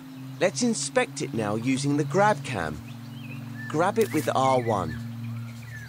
And while you're grabbing, spin around it with the left or right stick. The paint strokes look a bit flat, don't they? You can only see them well from certain angles. We can make it a bit more billowy and three-dimensional using the Impasto tool. In the Style menu, select the Impasto tool, then hold R2 to apply it to the smoke. Watch as the individual flecks of the painting become more three-dimensional. To see it better, use the grab cam to spin around the smoke again. You can also press undo and redo to compare the smoke with and without Impasto.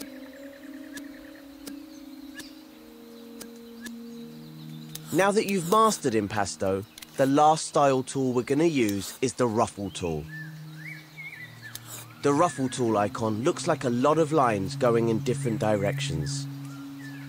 It will randomly rotate the flecks so they're not as orderly. It works in the same way as the other two tools. Select it with X, then use R2 to apply it. And switch the tool to subtractive by pressing triangle. Ruffle makes quite a difference, doesn't it? Why not see if you can animate the smoke using the flow tool in effects mode?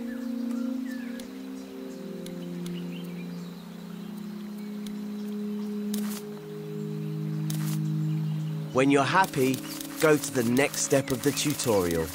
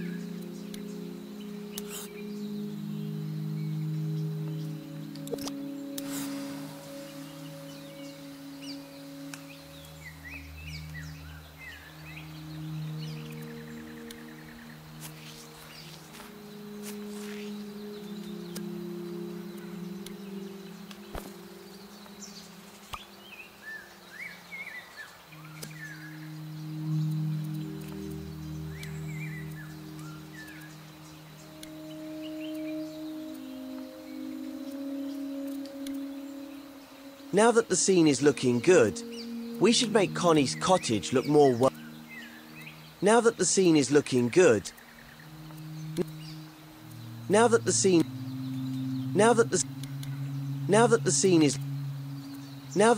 is looking good. This move close. Very smoky, do they? Let's change. Open the flex menu with X. It's the button in the center of the top row.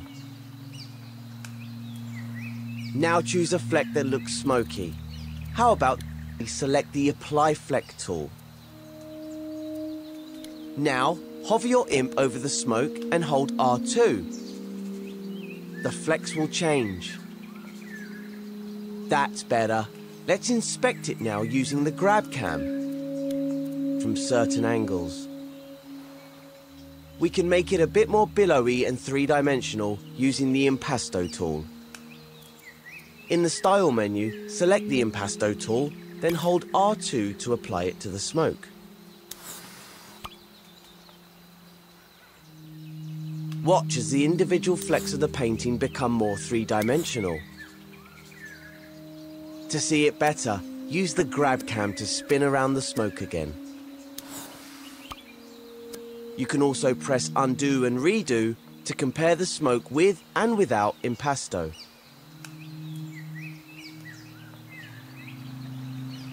Now that you've mastered Impasto, the last style tool we're going to use is the Ruffle tool. The Ruffle tool icon looks like a lot of lines going in different directions. It will randomly rotate the flecks so they're not as orderly. It works in the same way as the other two tools. Select it with X, then use R2 to apply it. And switch the tool to subtractive by pressing triangle. Ruffle makes quite a difference, doesn't it? Why not see if you can animate the smoke using the flow tool in effects mode?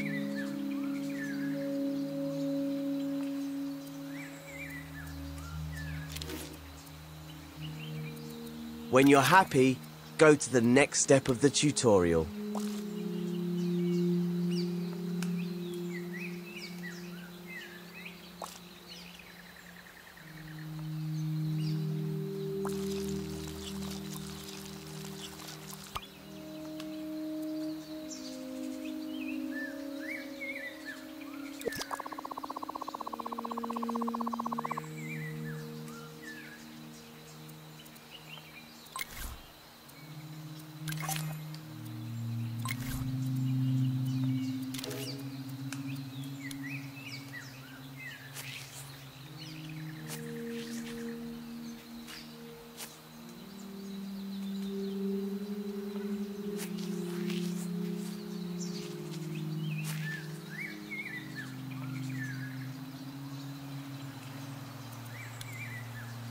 Now that the scene is looking good, we should make Connie's cottage look more welcoming for her.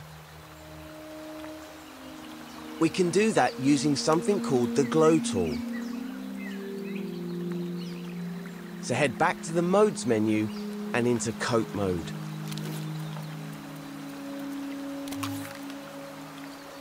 The Glow tool has an icon that looks like a little sun. Select it with X. Then move your view over to the cottage for a closer look. Now position your view so that you can see the door and the window of the cottage. Then hold R2 over the window in the door to make it glow. Go on, give it some welly. Whoa, that's too bright. Let's press triangle to make the tool subtractive, then use R2 to reduce the glow. Maybe you could try tinting the window to change the color of the light. See what you think.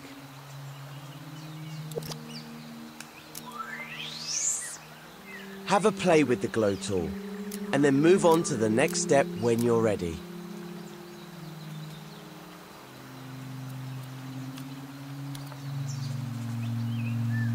The scene looks so alive now, and Connie's in love with her new home. It's hard to believe that this scene used to be all grey and blocky. Let's try something. How different did we actually make it? To see, we can use a special trick. Press square to open the menu, and then take a look in the Show Hide section. The Show Hide icon looks like an open eye. It can be found in most of the mode's menus. In the Show Hide menu, you can make all sorts of different objects visible or invisible. It only works in edit mode, so your scene will still look the same in play mode. Some of them are on by default, and some are switched off. Coat, Style and Effects is one of the options which is on by default. Its icon is a combination of the icons for all three of those modes. Try turning it off by pressing X over it. Wow, what an amazing difference. That shows you how powerful these tools really are. Using Coat, Style and Effects, you can make even the most boring block come alive. Practice using the tools and see what you can come up with. When you're finished, go to Play Mode in the Options menu and walk Connie into her beautiful new home. This will complete the tutorial.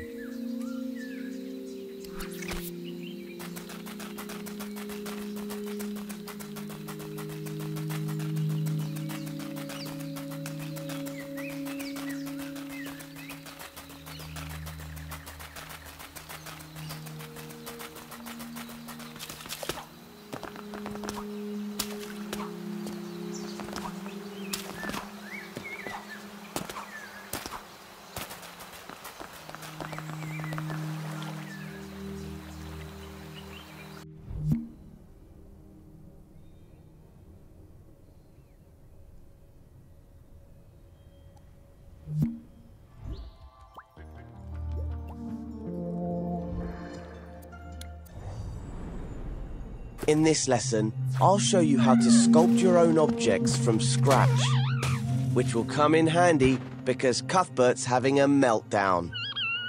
Again. Fortunately, we can use the tools in Sculpt mode to help get Connie to Cuthbert and escort him to safety. Go to the Assembly menu. Press the square button to open it if it's closed, and select the Modes menu with the X button. Select Sculpt mode with X. Its icon has some 3D shapes on it. Every time you enter Sculpt mode from the Modes menu, a new sculpture will be created. You'll also notice that when you're in Sculpt mode, everything outside the sculpture will be blurred and greyed out. This is to help you focus on what you're creating. You can adjust visual feedback in your preferences, which you can find in the Options menu. When you first enter Sculpt mode, the Shapes menu will open automatically and the Smear Shape tool will be equipped to your imp. Try smearing a shape now by holding R2 and moving your imp around. It's great for making organic forms. Now that's out of your system, undo all of it by using the left directional button. By using this tool, we'll help Connie get across the first gap. Move your view a bit closer to the action, looking side on at the space between the platforms. Make sure you can see the platforms and that your imp can reach them.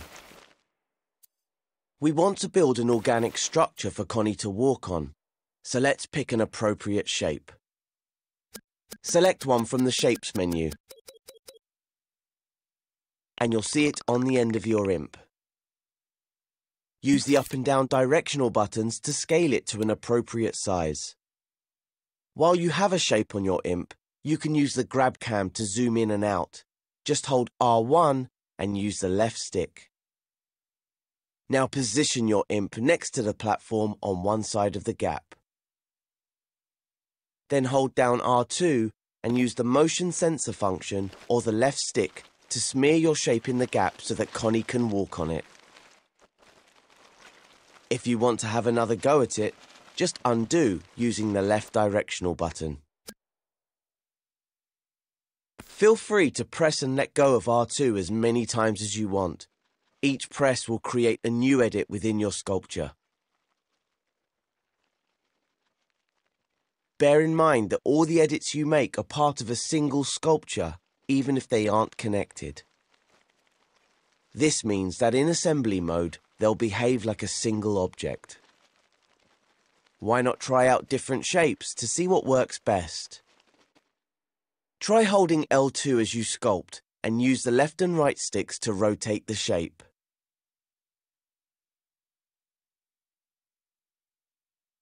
Maybe try making something like a rock formation or a tree trunk. The cool thing is, sculpts are automatically physical, so they can be walked on by puppets like Connie immediately. When you want to try it out, switch to play mode in the options menu and get Connie to walk around on your sculpture. When you're happy to move on, go back to edit mode and proceed to the next step.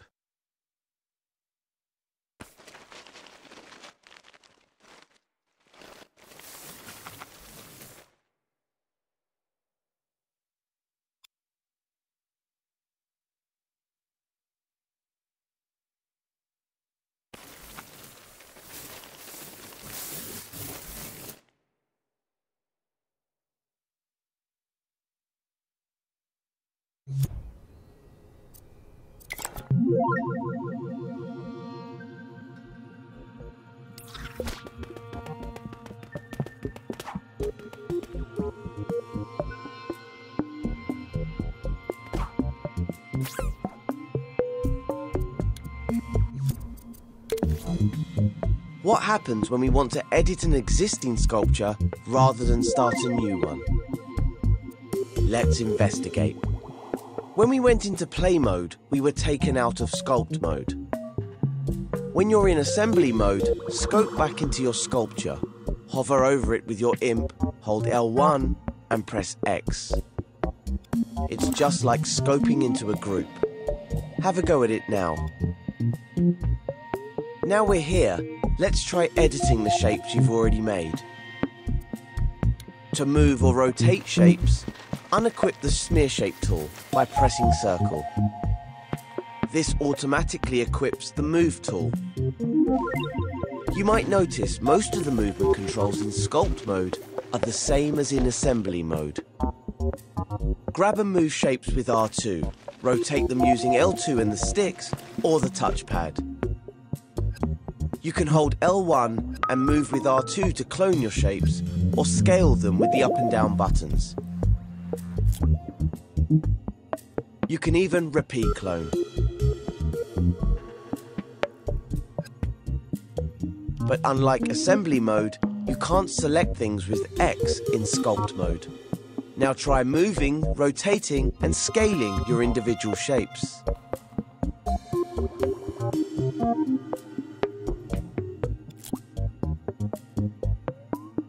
If you want to smear some shapes again, just go to the Sculpt Tools menu and select the Smear Shape tool.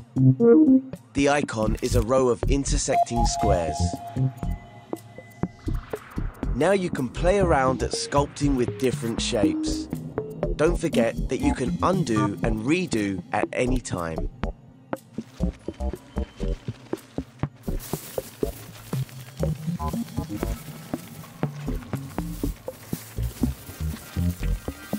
If you accidentally scope out, you can scope back into your sculpture by hovering over it with your imp and pressing L1 and X.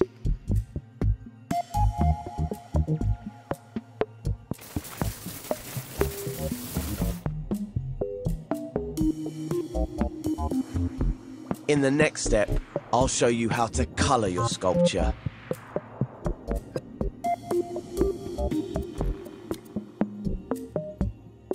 You've probably noticed by now that all your sculptures are orangey brown, like clay. That's the default colour, but you can sculpt with any colour you like. If you're in assembly mode, hover over your sculpture with your imp, then hold L1 and press X to scope back into it. Next, head to the Colours section in the Sculpt menu. And press X over a colour group to see the different shades. Choose a colour, any one you like. And as if by magic, the shape on your imp is now the colour you chose. Any new shapes you make will be that colour, but the old shapes are still brown. Luckily, we can also colour shapes after we've created them, using the spray paint tool. Go to the Sculpt menu and open the Tools section with X. Then select the spray paint tool, which has a spray can icon. Now your imp will have an outline of the current shape on its tip. Intersect the shape with your sculpture and you'll see the spray paint colour appear on it. Hold R2 to apply the spray paint to the shapes. You can try out different colours and shapes to completely change the look of your sculpture. If you want to make it easier to keep your imp on the surface of the sculpture, you can use the Surface Snap guide. You can find Surface Snap in the Sculpt Guides menu. Select it with X to turn it on. There's a Guides menu in every mode, though not all guides are available everywhere. You can also change the finish of your sculpture using the Finishes menu. The Coat, Style and Effects tutorial has more on finishes if you're curious.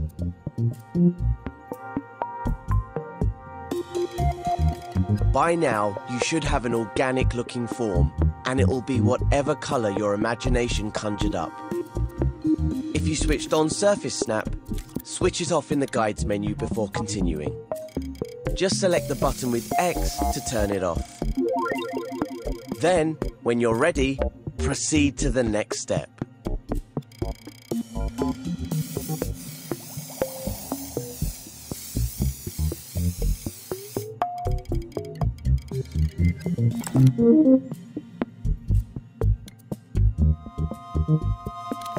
All these smeared shapes are creating one single sculpture, even if there's space between them. But you can also use the smear tool to remove from the sculpture instead of adding to it. To do that, we need to make the tool subtractive. Scope into your sculpture if you haven't already with L1 and X.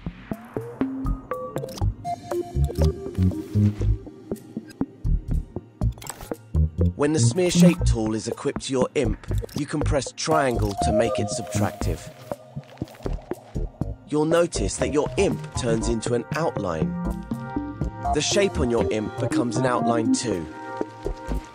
You can now use the Smear tool to cut into your sculpture. Try using different shapes to see what effect they have.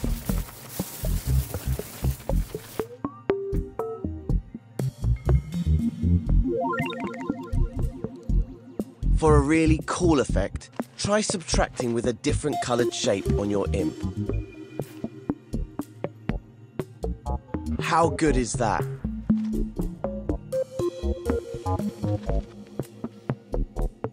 You can switch the tool between additive and subtractive by pressing triangle. Why not play around with the tools a bit and try to make a dramatic or interesting looking form? When you're happy with its shape, go into play mode and see if you can get Connie across it. If you need to edit it, just come back to edit mode via the options menu. Don't forget to scope back into your sculpture using L1 and X. When Connie has successfully crossed the first gap in play mode, switch back to edit mode, then go to the next step.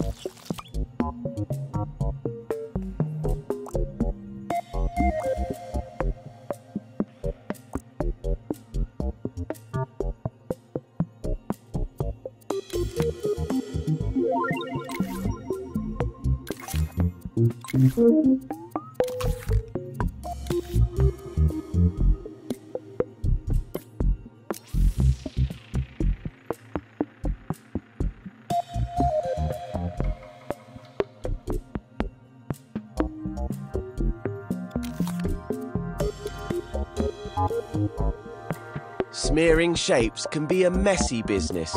Sometimes you just want to create neat sculptures. Luckily, there are ways to do that. So go to the Assembly menu and select Sculpt in the Modes menu. This will create a new sculpture. Now let's practice sculpting an architectural structure over the second gap. To help us build a neater bridge, open the Guides section of the Sculpt menu. In Guides, switch on Grid Snap by pressing X over it. You'll see a number appear next to the button. That's how big the grid squares will be. You'll notice the white dotted grid in the scene. The spacing of the dots shows the tightness of the grid. They will change orientation depending on your point of view. We'll leave it on the default setting for now. You can experiment with it later. Now try making a colourful sculpture using the Smear and Move tools and the Colours menu. This'll just be a practice one, so don't spend too long on it. We'll delete it and make an even better one in a minute. You'll notice that it's much easier to keep your shapes neat and straight this time. That's because Grid Snap is active. It makes your tools and objects snap to the grid. It also helps you rotate precisely. Try it out using L2 or the touchpad.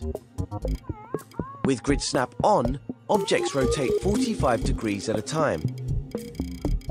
You can rotate the shape on the end of your imp before you stamp it, or use the Move tool to rotate shapes that are already placed.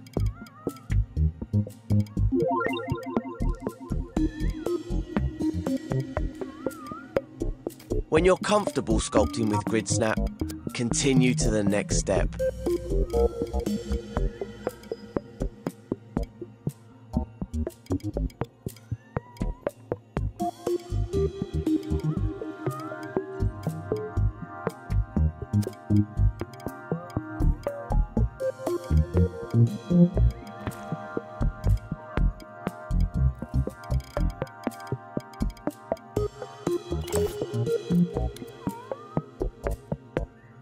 If we want to make a super neat bridge, there's another guide we can use.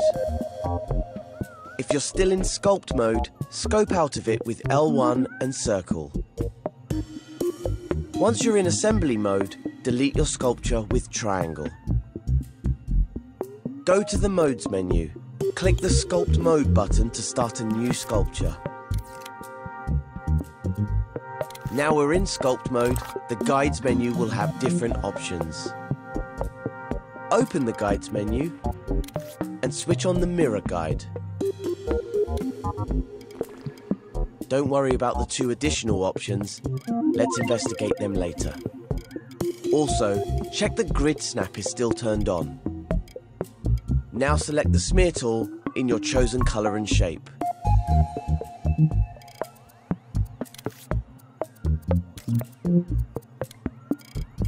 The Mirror Guide will always centre on the first shape you make. That's why we started a new sculpture. Now, move your view so you can see all of the second gap, and your imp can reach it. If you need to, use the grab cam to zoom out a little from the shape on your imp. Now stamp your first shape right in the centre of the gap to enable the Mirror Guide.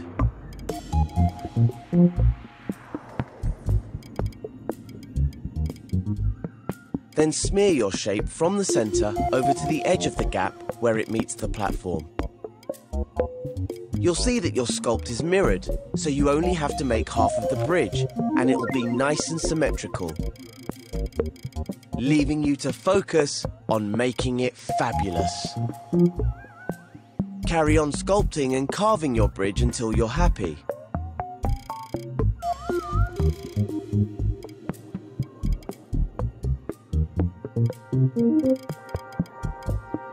Test it in play mode. And when Connie is over the second gap, return to edit mode via the options menu.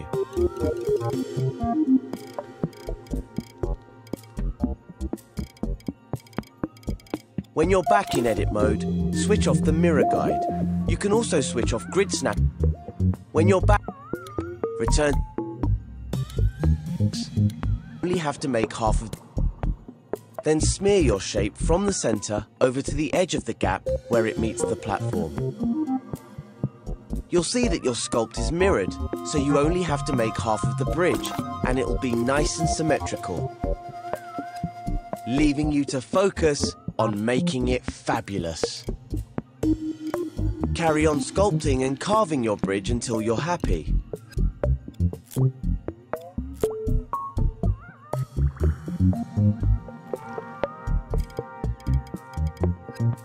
Test it in play mode.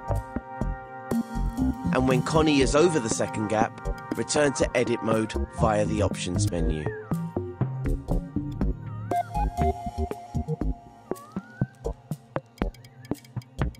When you're back in edit mode, switch off the mirror guide.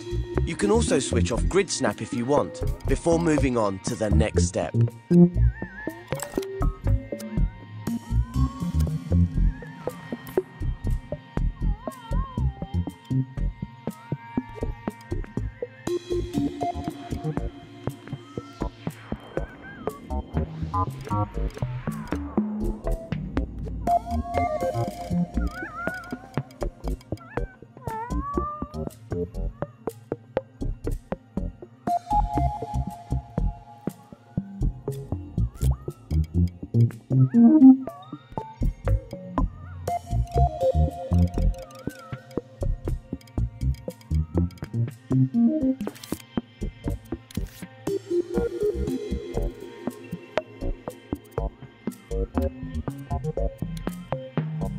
Now we need to create a bridge across the last gap.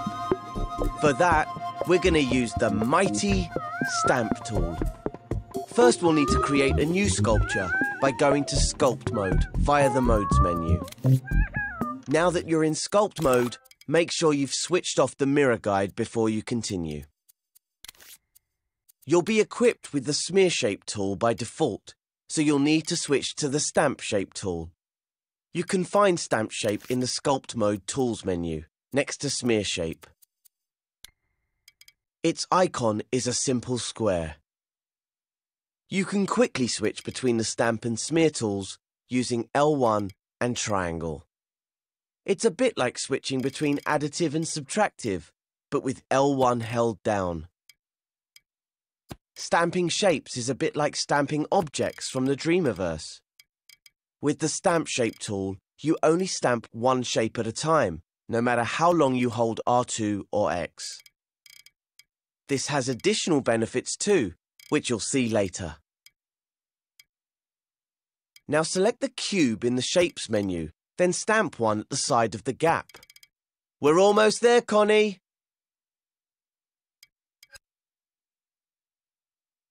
Open the Sculpt Tools menu again, and this time pick the Stretch tool. Its icon is a double-ended arrow.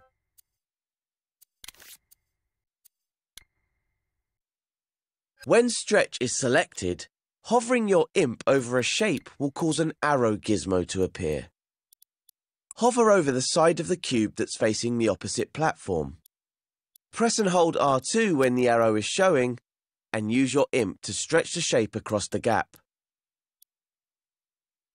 Nice. Let go of R2 when you're done stretching.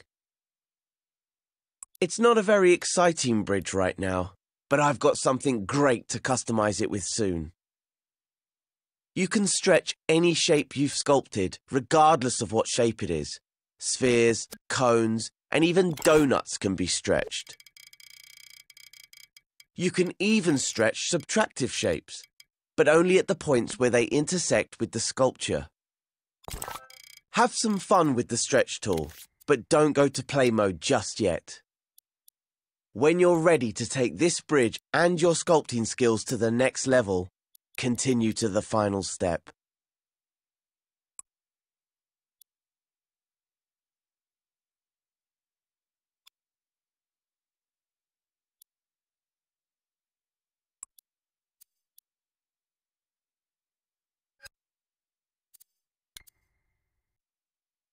So far, I've shown you a few ways to edit the shapes you've already sculpted.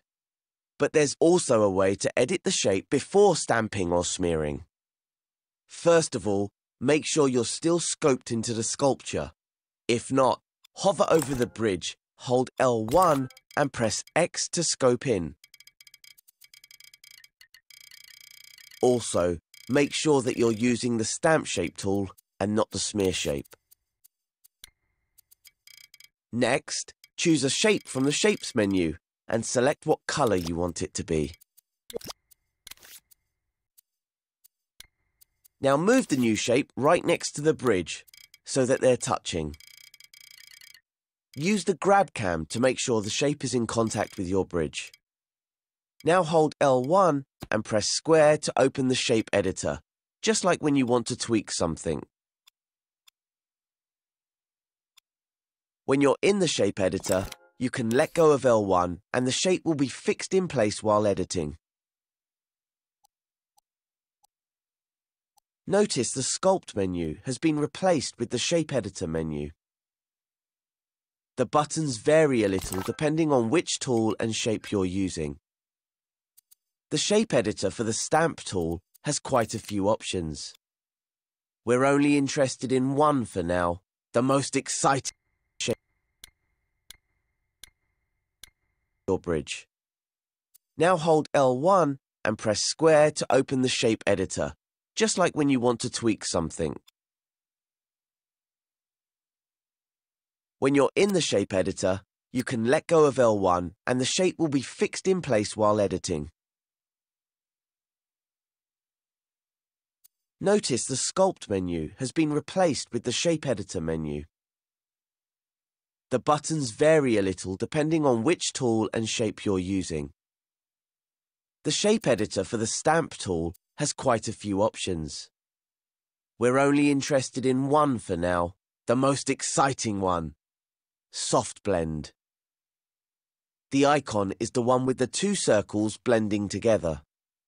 If the option isn't there, just check that you have the Stamp Shape tool equipped and not Smear Shape. This is important. Next to the icon, there's a slider and a toggle button. Sliders in the Shape Editor are round, which may seem unusual, but they work just like the sliders in tweak menus. The Blend Amount slider affects how much the shape will blend with other shapes nearby. Try holding X on the slider and moving your imp up and down. This is how you get some truly amazing shapes. The Hard Blend toggle switches between hard and soft blends. Toggle between the two options with X to see the difference it makes. To close the Shape Editor, just press Circle.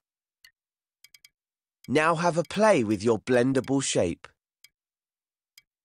You can only blend shapes that are part of the same sculpture, so if you can't see any blending on your shape, scope into the sculpture with L1 and X. You can make some very cool shapes using blending. Try making subtractive blends too.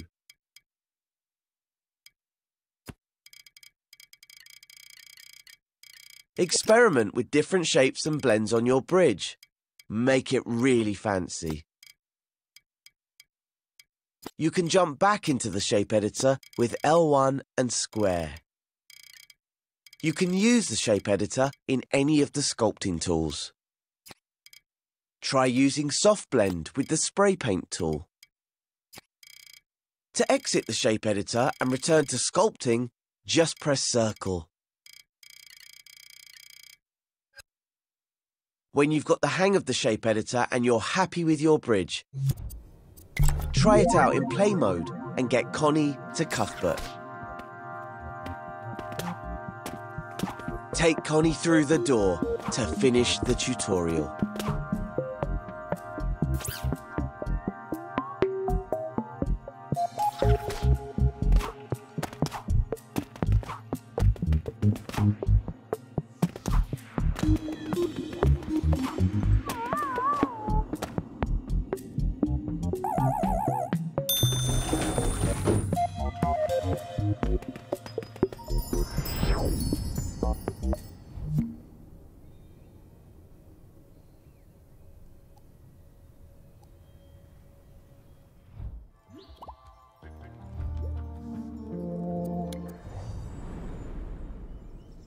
In this tutorial, we'll master paint mode.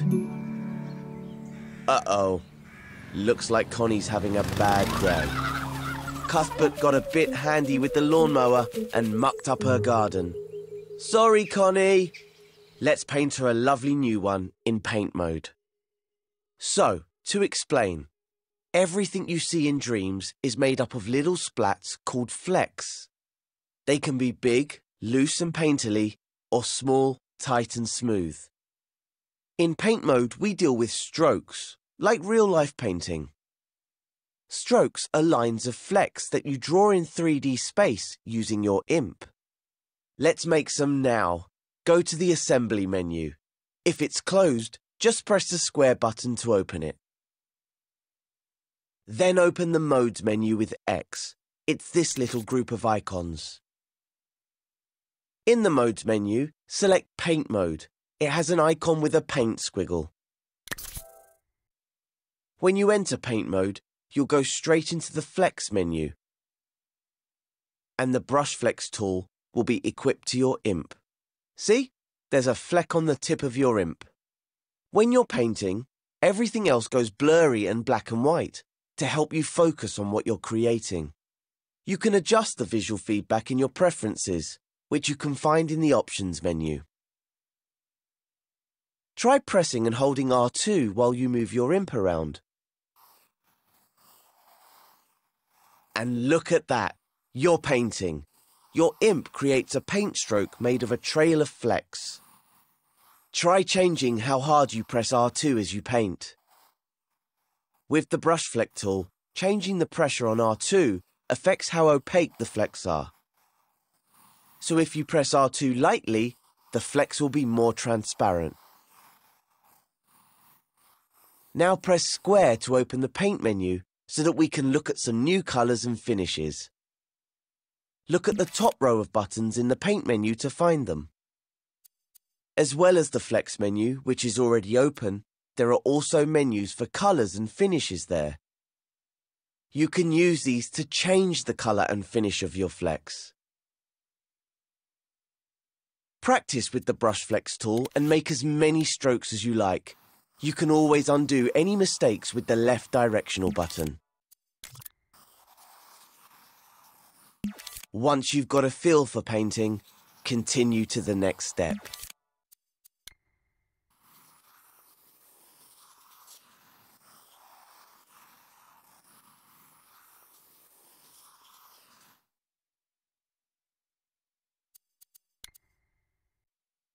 Was that fun?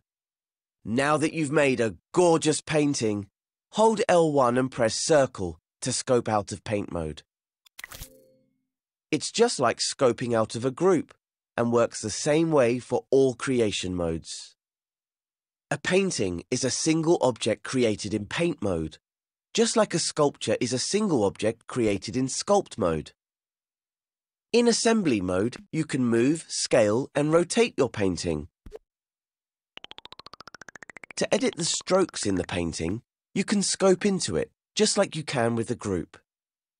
Try scoping into the painting you just made. Hover over it, hold L1, then press X to scope in.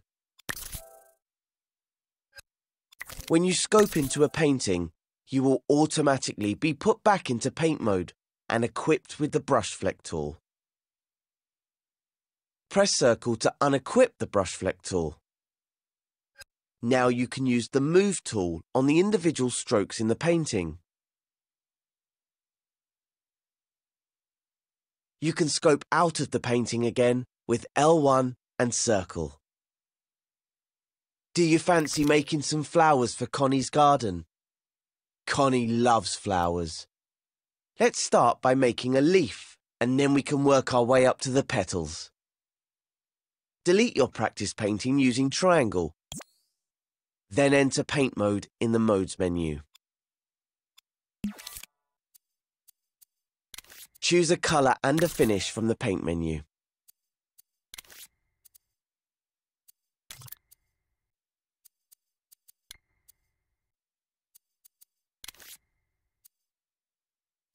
Then choose a fleck to paint with. Use the up and down directional buttons to adjust the size of the fleck. Now paint a simple stroke. Remember, the harder you press, the more opaque the flecks will be. If you want to take another shot at it, just undo with the left directional button and try again.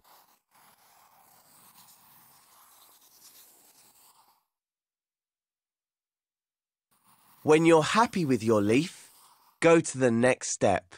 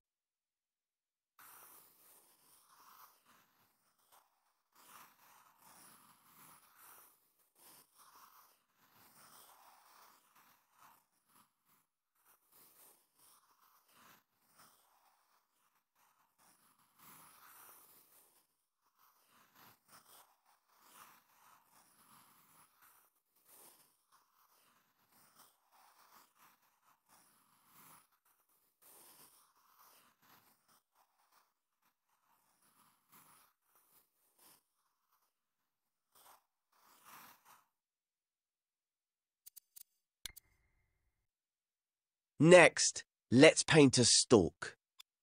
In the context menu, you'll see a button with a plus sign icon. Select this button to start a new painting. For the stalk, we'll use the Drawflex tool. Open the Paint menu with Square if it's closed, then select the Tools menu. The Drawflex tool icon is a pencil. Select it with X. Drawflex acts more like a pen than a paintbrush. The harder you press R2, the larger the stroke gets. So if you press gently, the stroke will be quite small. When you scale the Drawflex tool, the fleck will get much bigger. That's because it's showing you the maximum size of the fleck. When you stop scaling, it reverts back to the smallest size the fleck can be. Try drawing a flower stalk with it. Have a few goes to practice. Adjust the pressure on R2 as you paint the stroke, so that the stalk tapers at the end. Don't worry about lining it up with the leaf though. We'll do that later.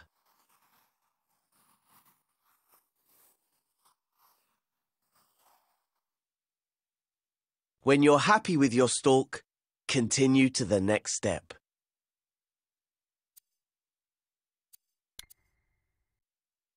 Now the exciting bit, the flower. In the context menu, select the Start New Painting button. By starting a new painting, the flower will be a separate object to the stalk. We're going to paint the petals with the Stamp Flex tool, plus a special ingredient.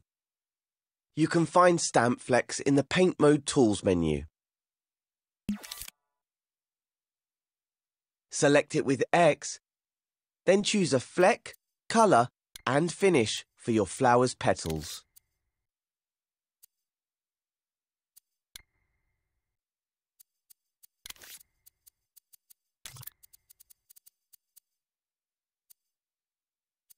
Now for that special ingredient.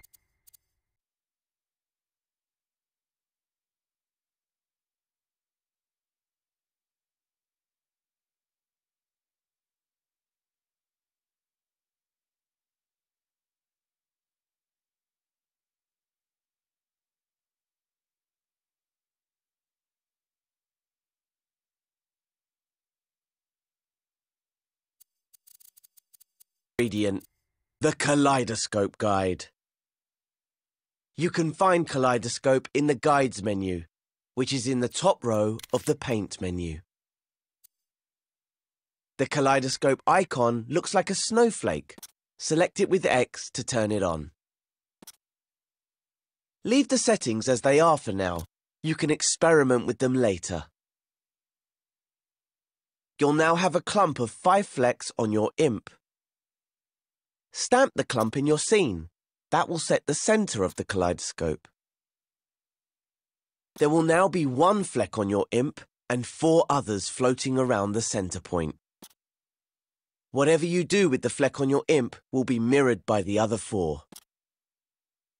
You might need to adjust your position to get a good view. You could also try rotating the fleck on your imp. To do that, hold L2 and use the sticks, or stroke the touchpad.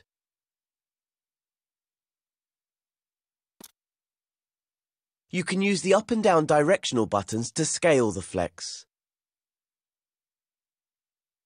Whatever you do, make a flower you like the look of. If you mess up, you can just undo it with the left directional button and try again. Add as many petals as you like. Try using different colours and sizes. You could also try using the other painting techniques you've learned.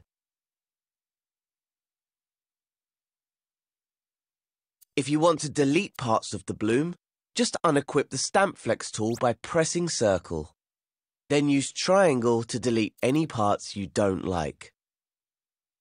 If you delete the first flecks you stamped, the kaleidoscope guide will still be centered on their position.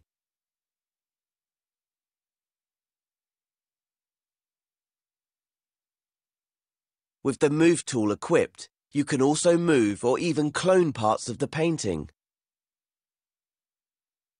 Flecks created with the kaleidoscope guide will always behave like a kaleidoscope, even when the guide is turned off.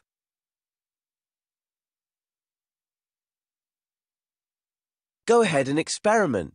Then, when you're happy, proceed to the next step.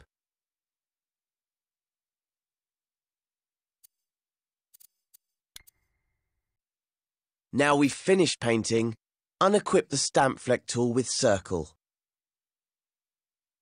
And if it's still on, turn off Kaleidoscope in the Guides menu too. Scope out of the painting by holding L1 and pressing circle. Now you can assemble the parts of the flower using the Move tool.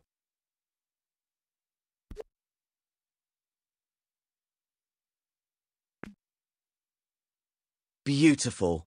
Let's group the flower so it's a single object. Select all of the flower parts with X. And now select the Group button in the context menu. There! We've made the flower a single group that we can move, scale, rotate, and clone. I spy some charming plant pots. How about we put the flower in one of them?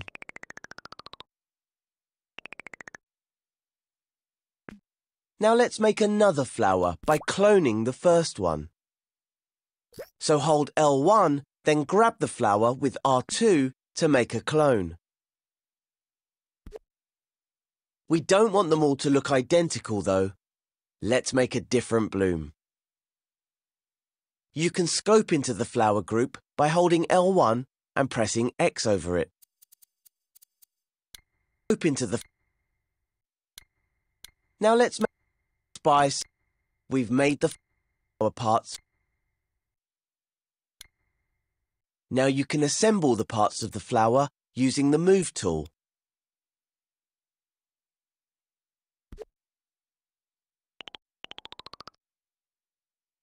Beautiful.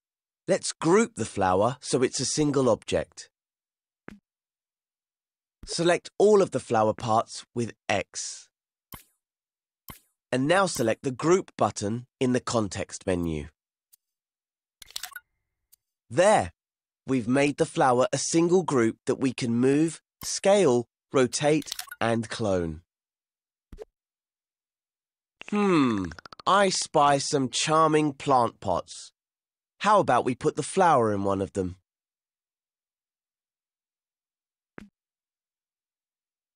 Now let's make another flower by cloning the first one.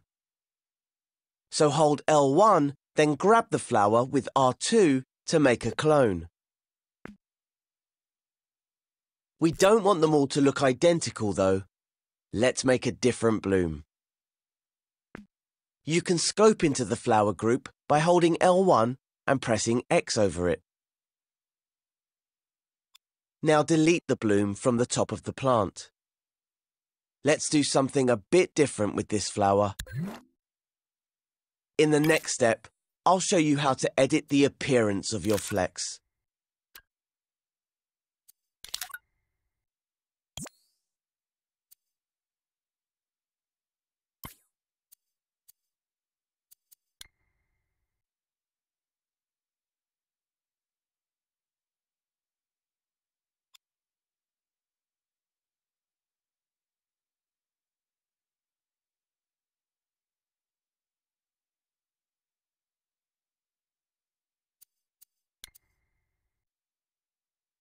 So, let's make a beautiful new bloom for this flower.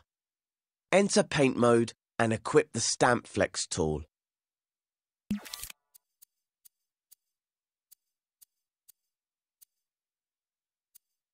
To make this bloom look a little different, we're going to edit the fleck's appearance.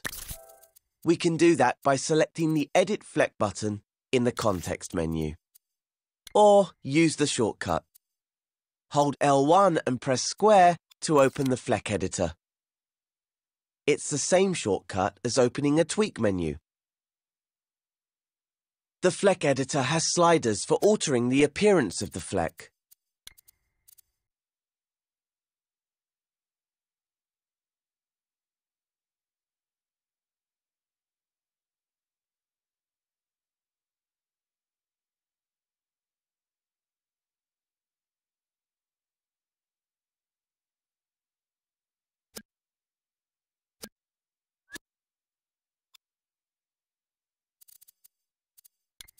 They look a bit different to the sliders you see in tweak menus, but they work much the same way. Try dragging them up and down using X and see what they do to the fleck on your imp. How exciting! The fade slider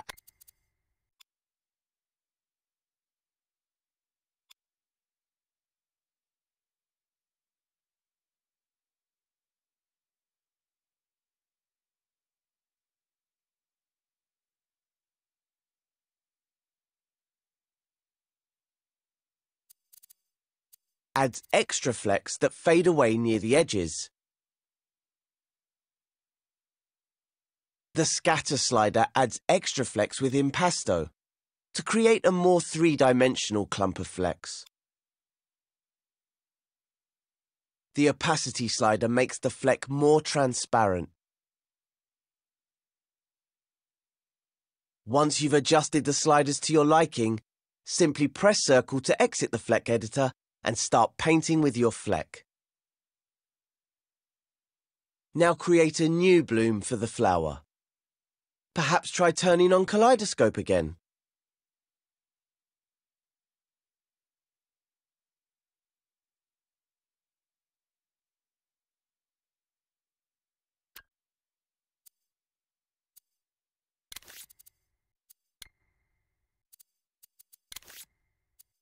When you're finished, exit the painting by pressing L1 and circle. Move the new bloom onto the stalk and then scope out of the group with L1 and circle. When you're done, move on to the next step.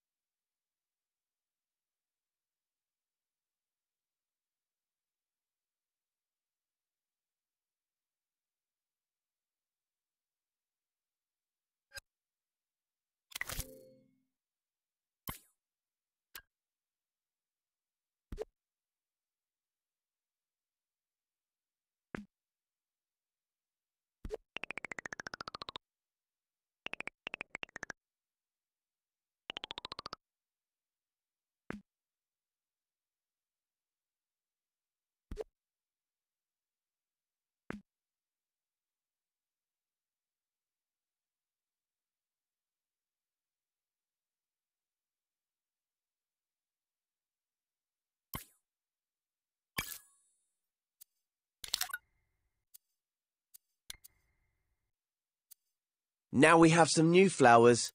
How about a bit of rain to water them?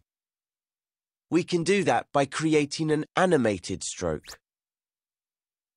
Make sure you're scoped out of any paintings or groups.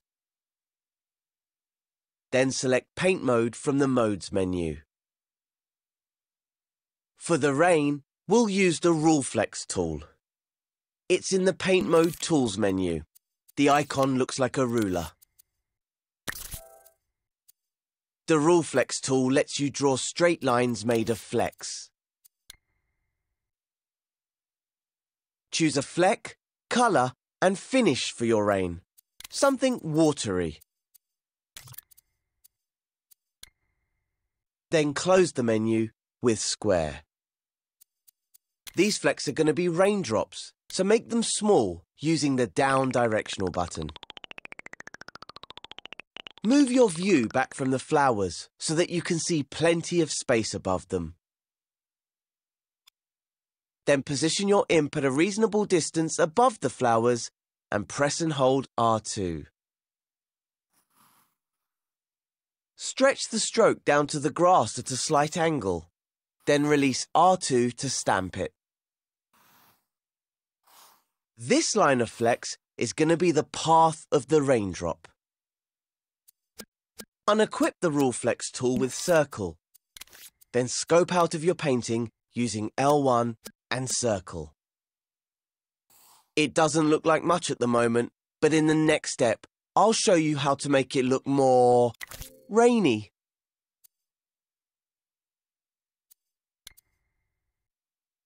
To animate the painting, we need to tweak it. So hover your imp over the painting you just made. Hold L1 and press Square to open its tweak menu. Look for the animation page of the tweak menu. The tab has a clapperboard icon. The slider at the top controls the playback speed. Grab the slider with X and pull it to the right. You won't see anything change to start with. In order to see animation, you'll need to start time by clicking R3. Use the grab cam or the sticks to get up close to the stroke, and you'll see the flecks are moving along it. You can increase the playback speed to make them move faster. The next step is to switch on pulse.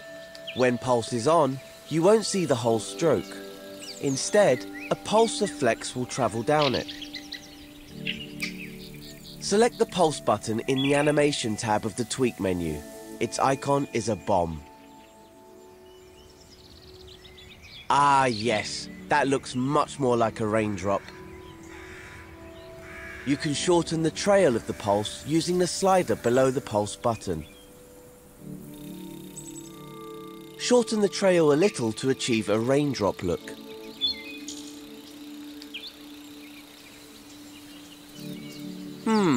The drops are still a little on the slow side. Grab the playback speed slider and turn it right up.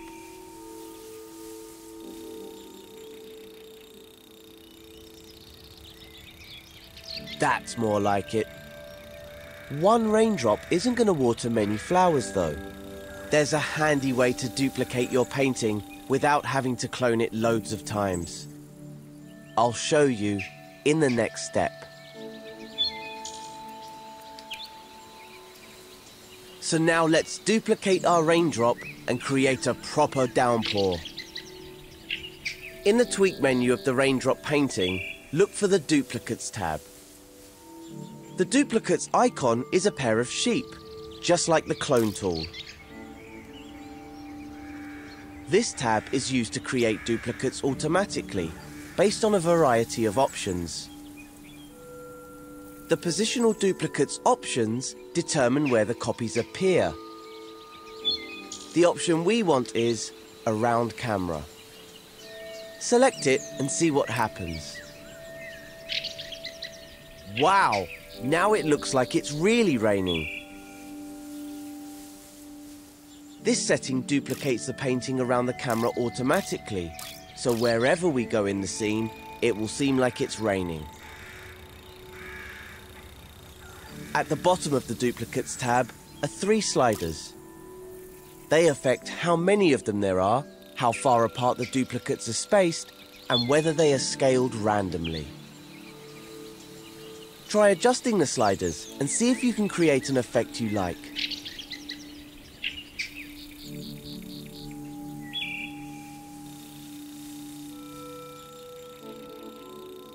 Then close the tweak menu using the close button in the corner, or hold L1 and press circle over the tweak menu to close it. Now that we've watered the garden, let's add some finishing touches. Open the assembly menu with square, then select the search button with X. The collection for this tutorial, square, then select the search button with X. The collection for this tutorial contains lots of great things made in paint mode. There are also more plant pots and a garden shed made in sculpt mode. Use the collection to finish making Connie's garden. Stamp some plants or pots, or paint more plants of your own. Make it lovely. When you're happy with the garden, stamp the shed in there somewhere. To finish the tutorial, switch over to play mode and walk Connie through the door of the shed.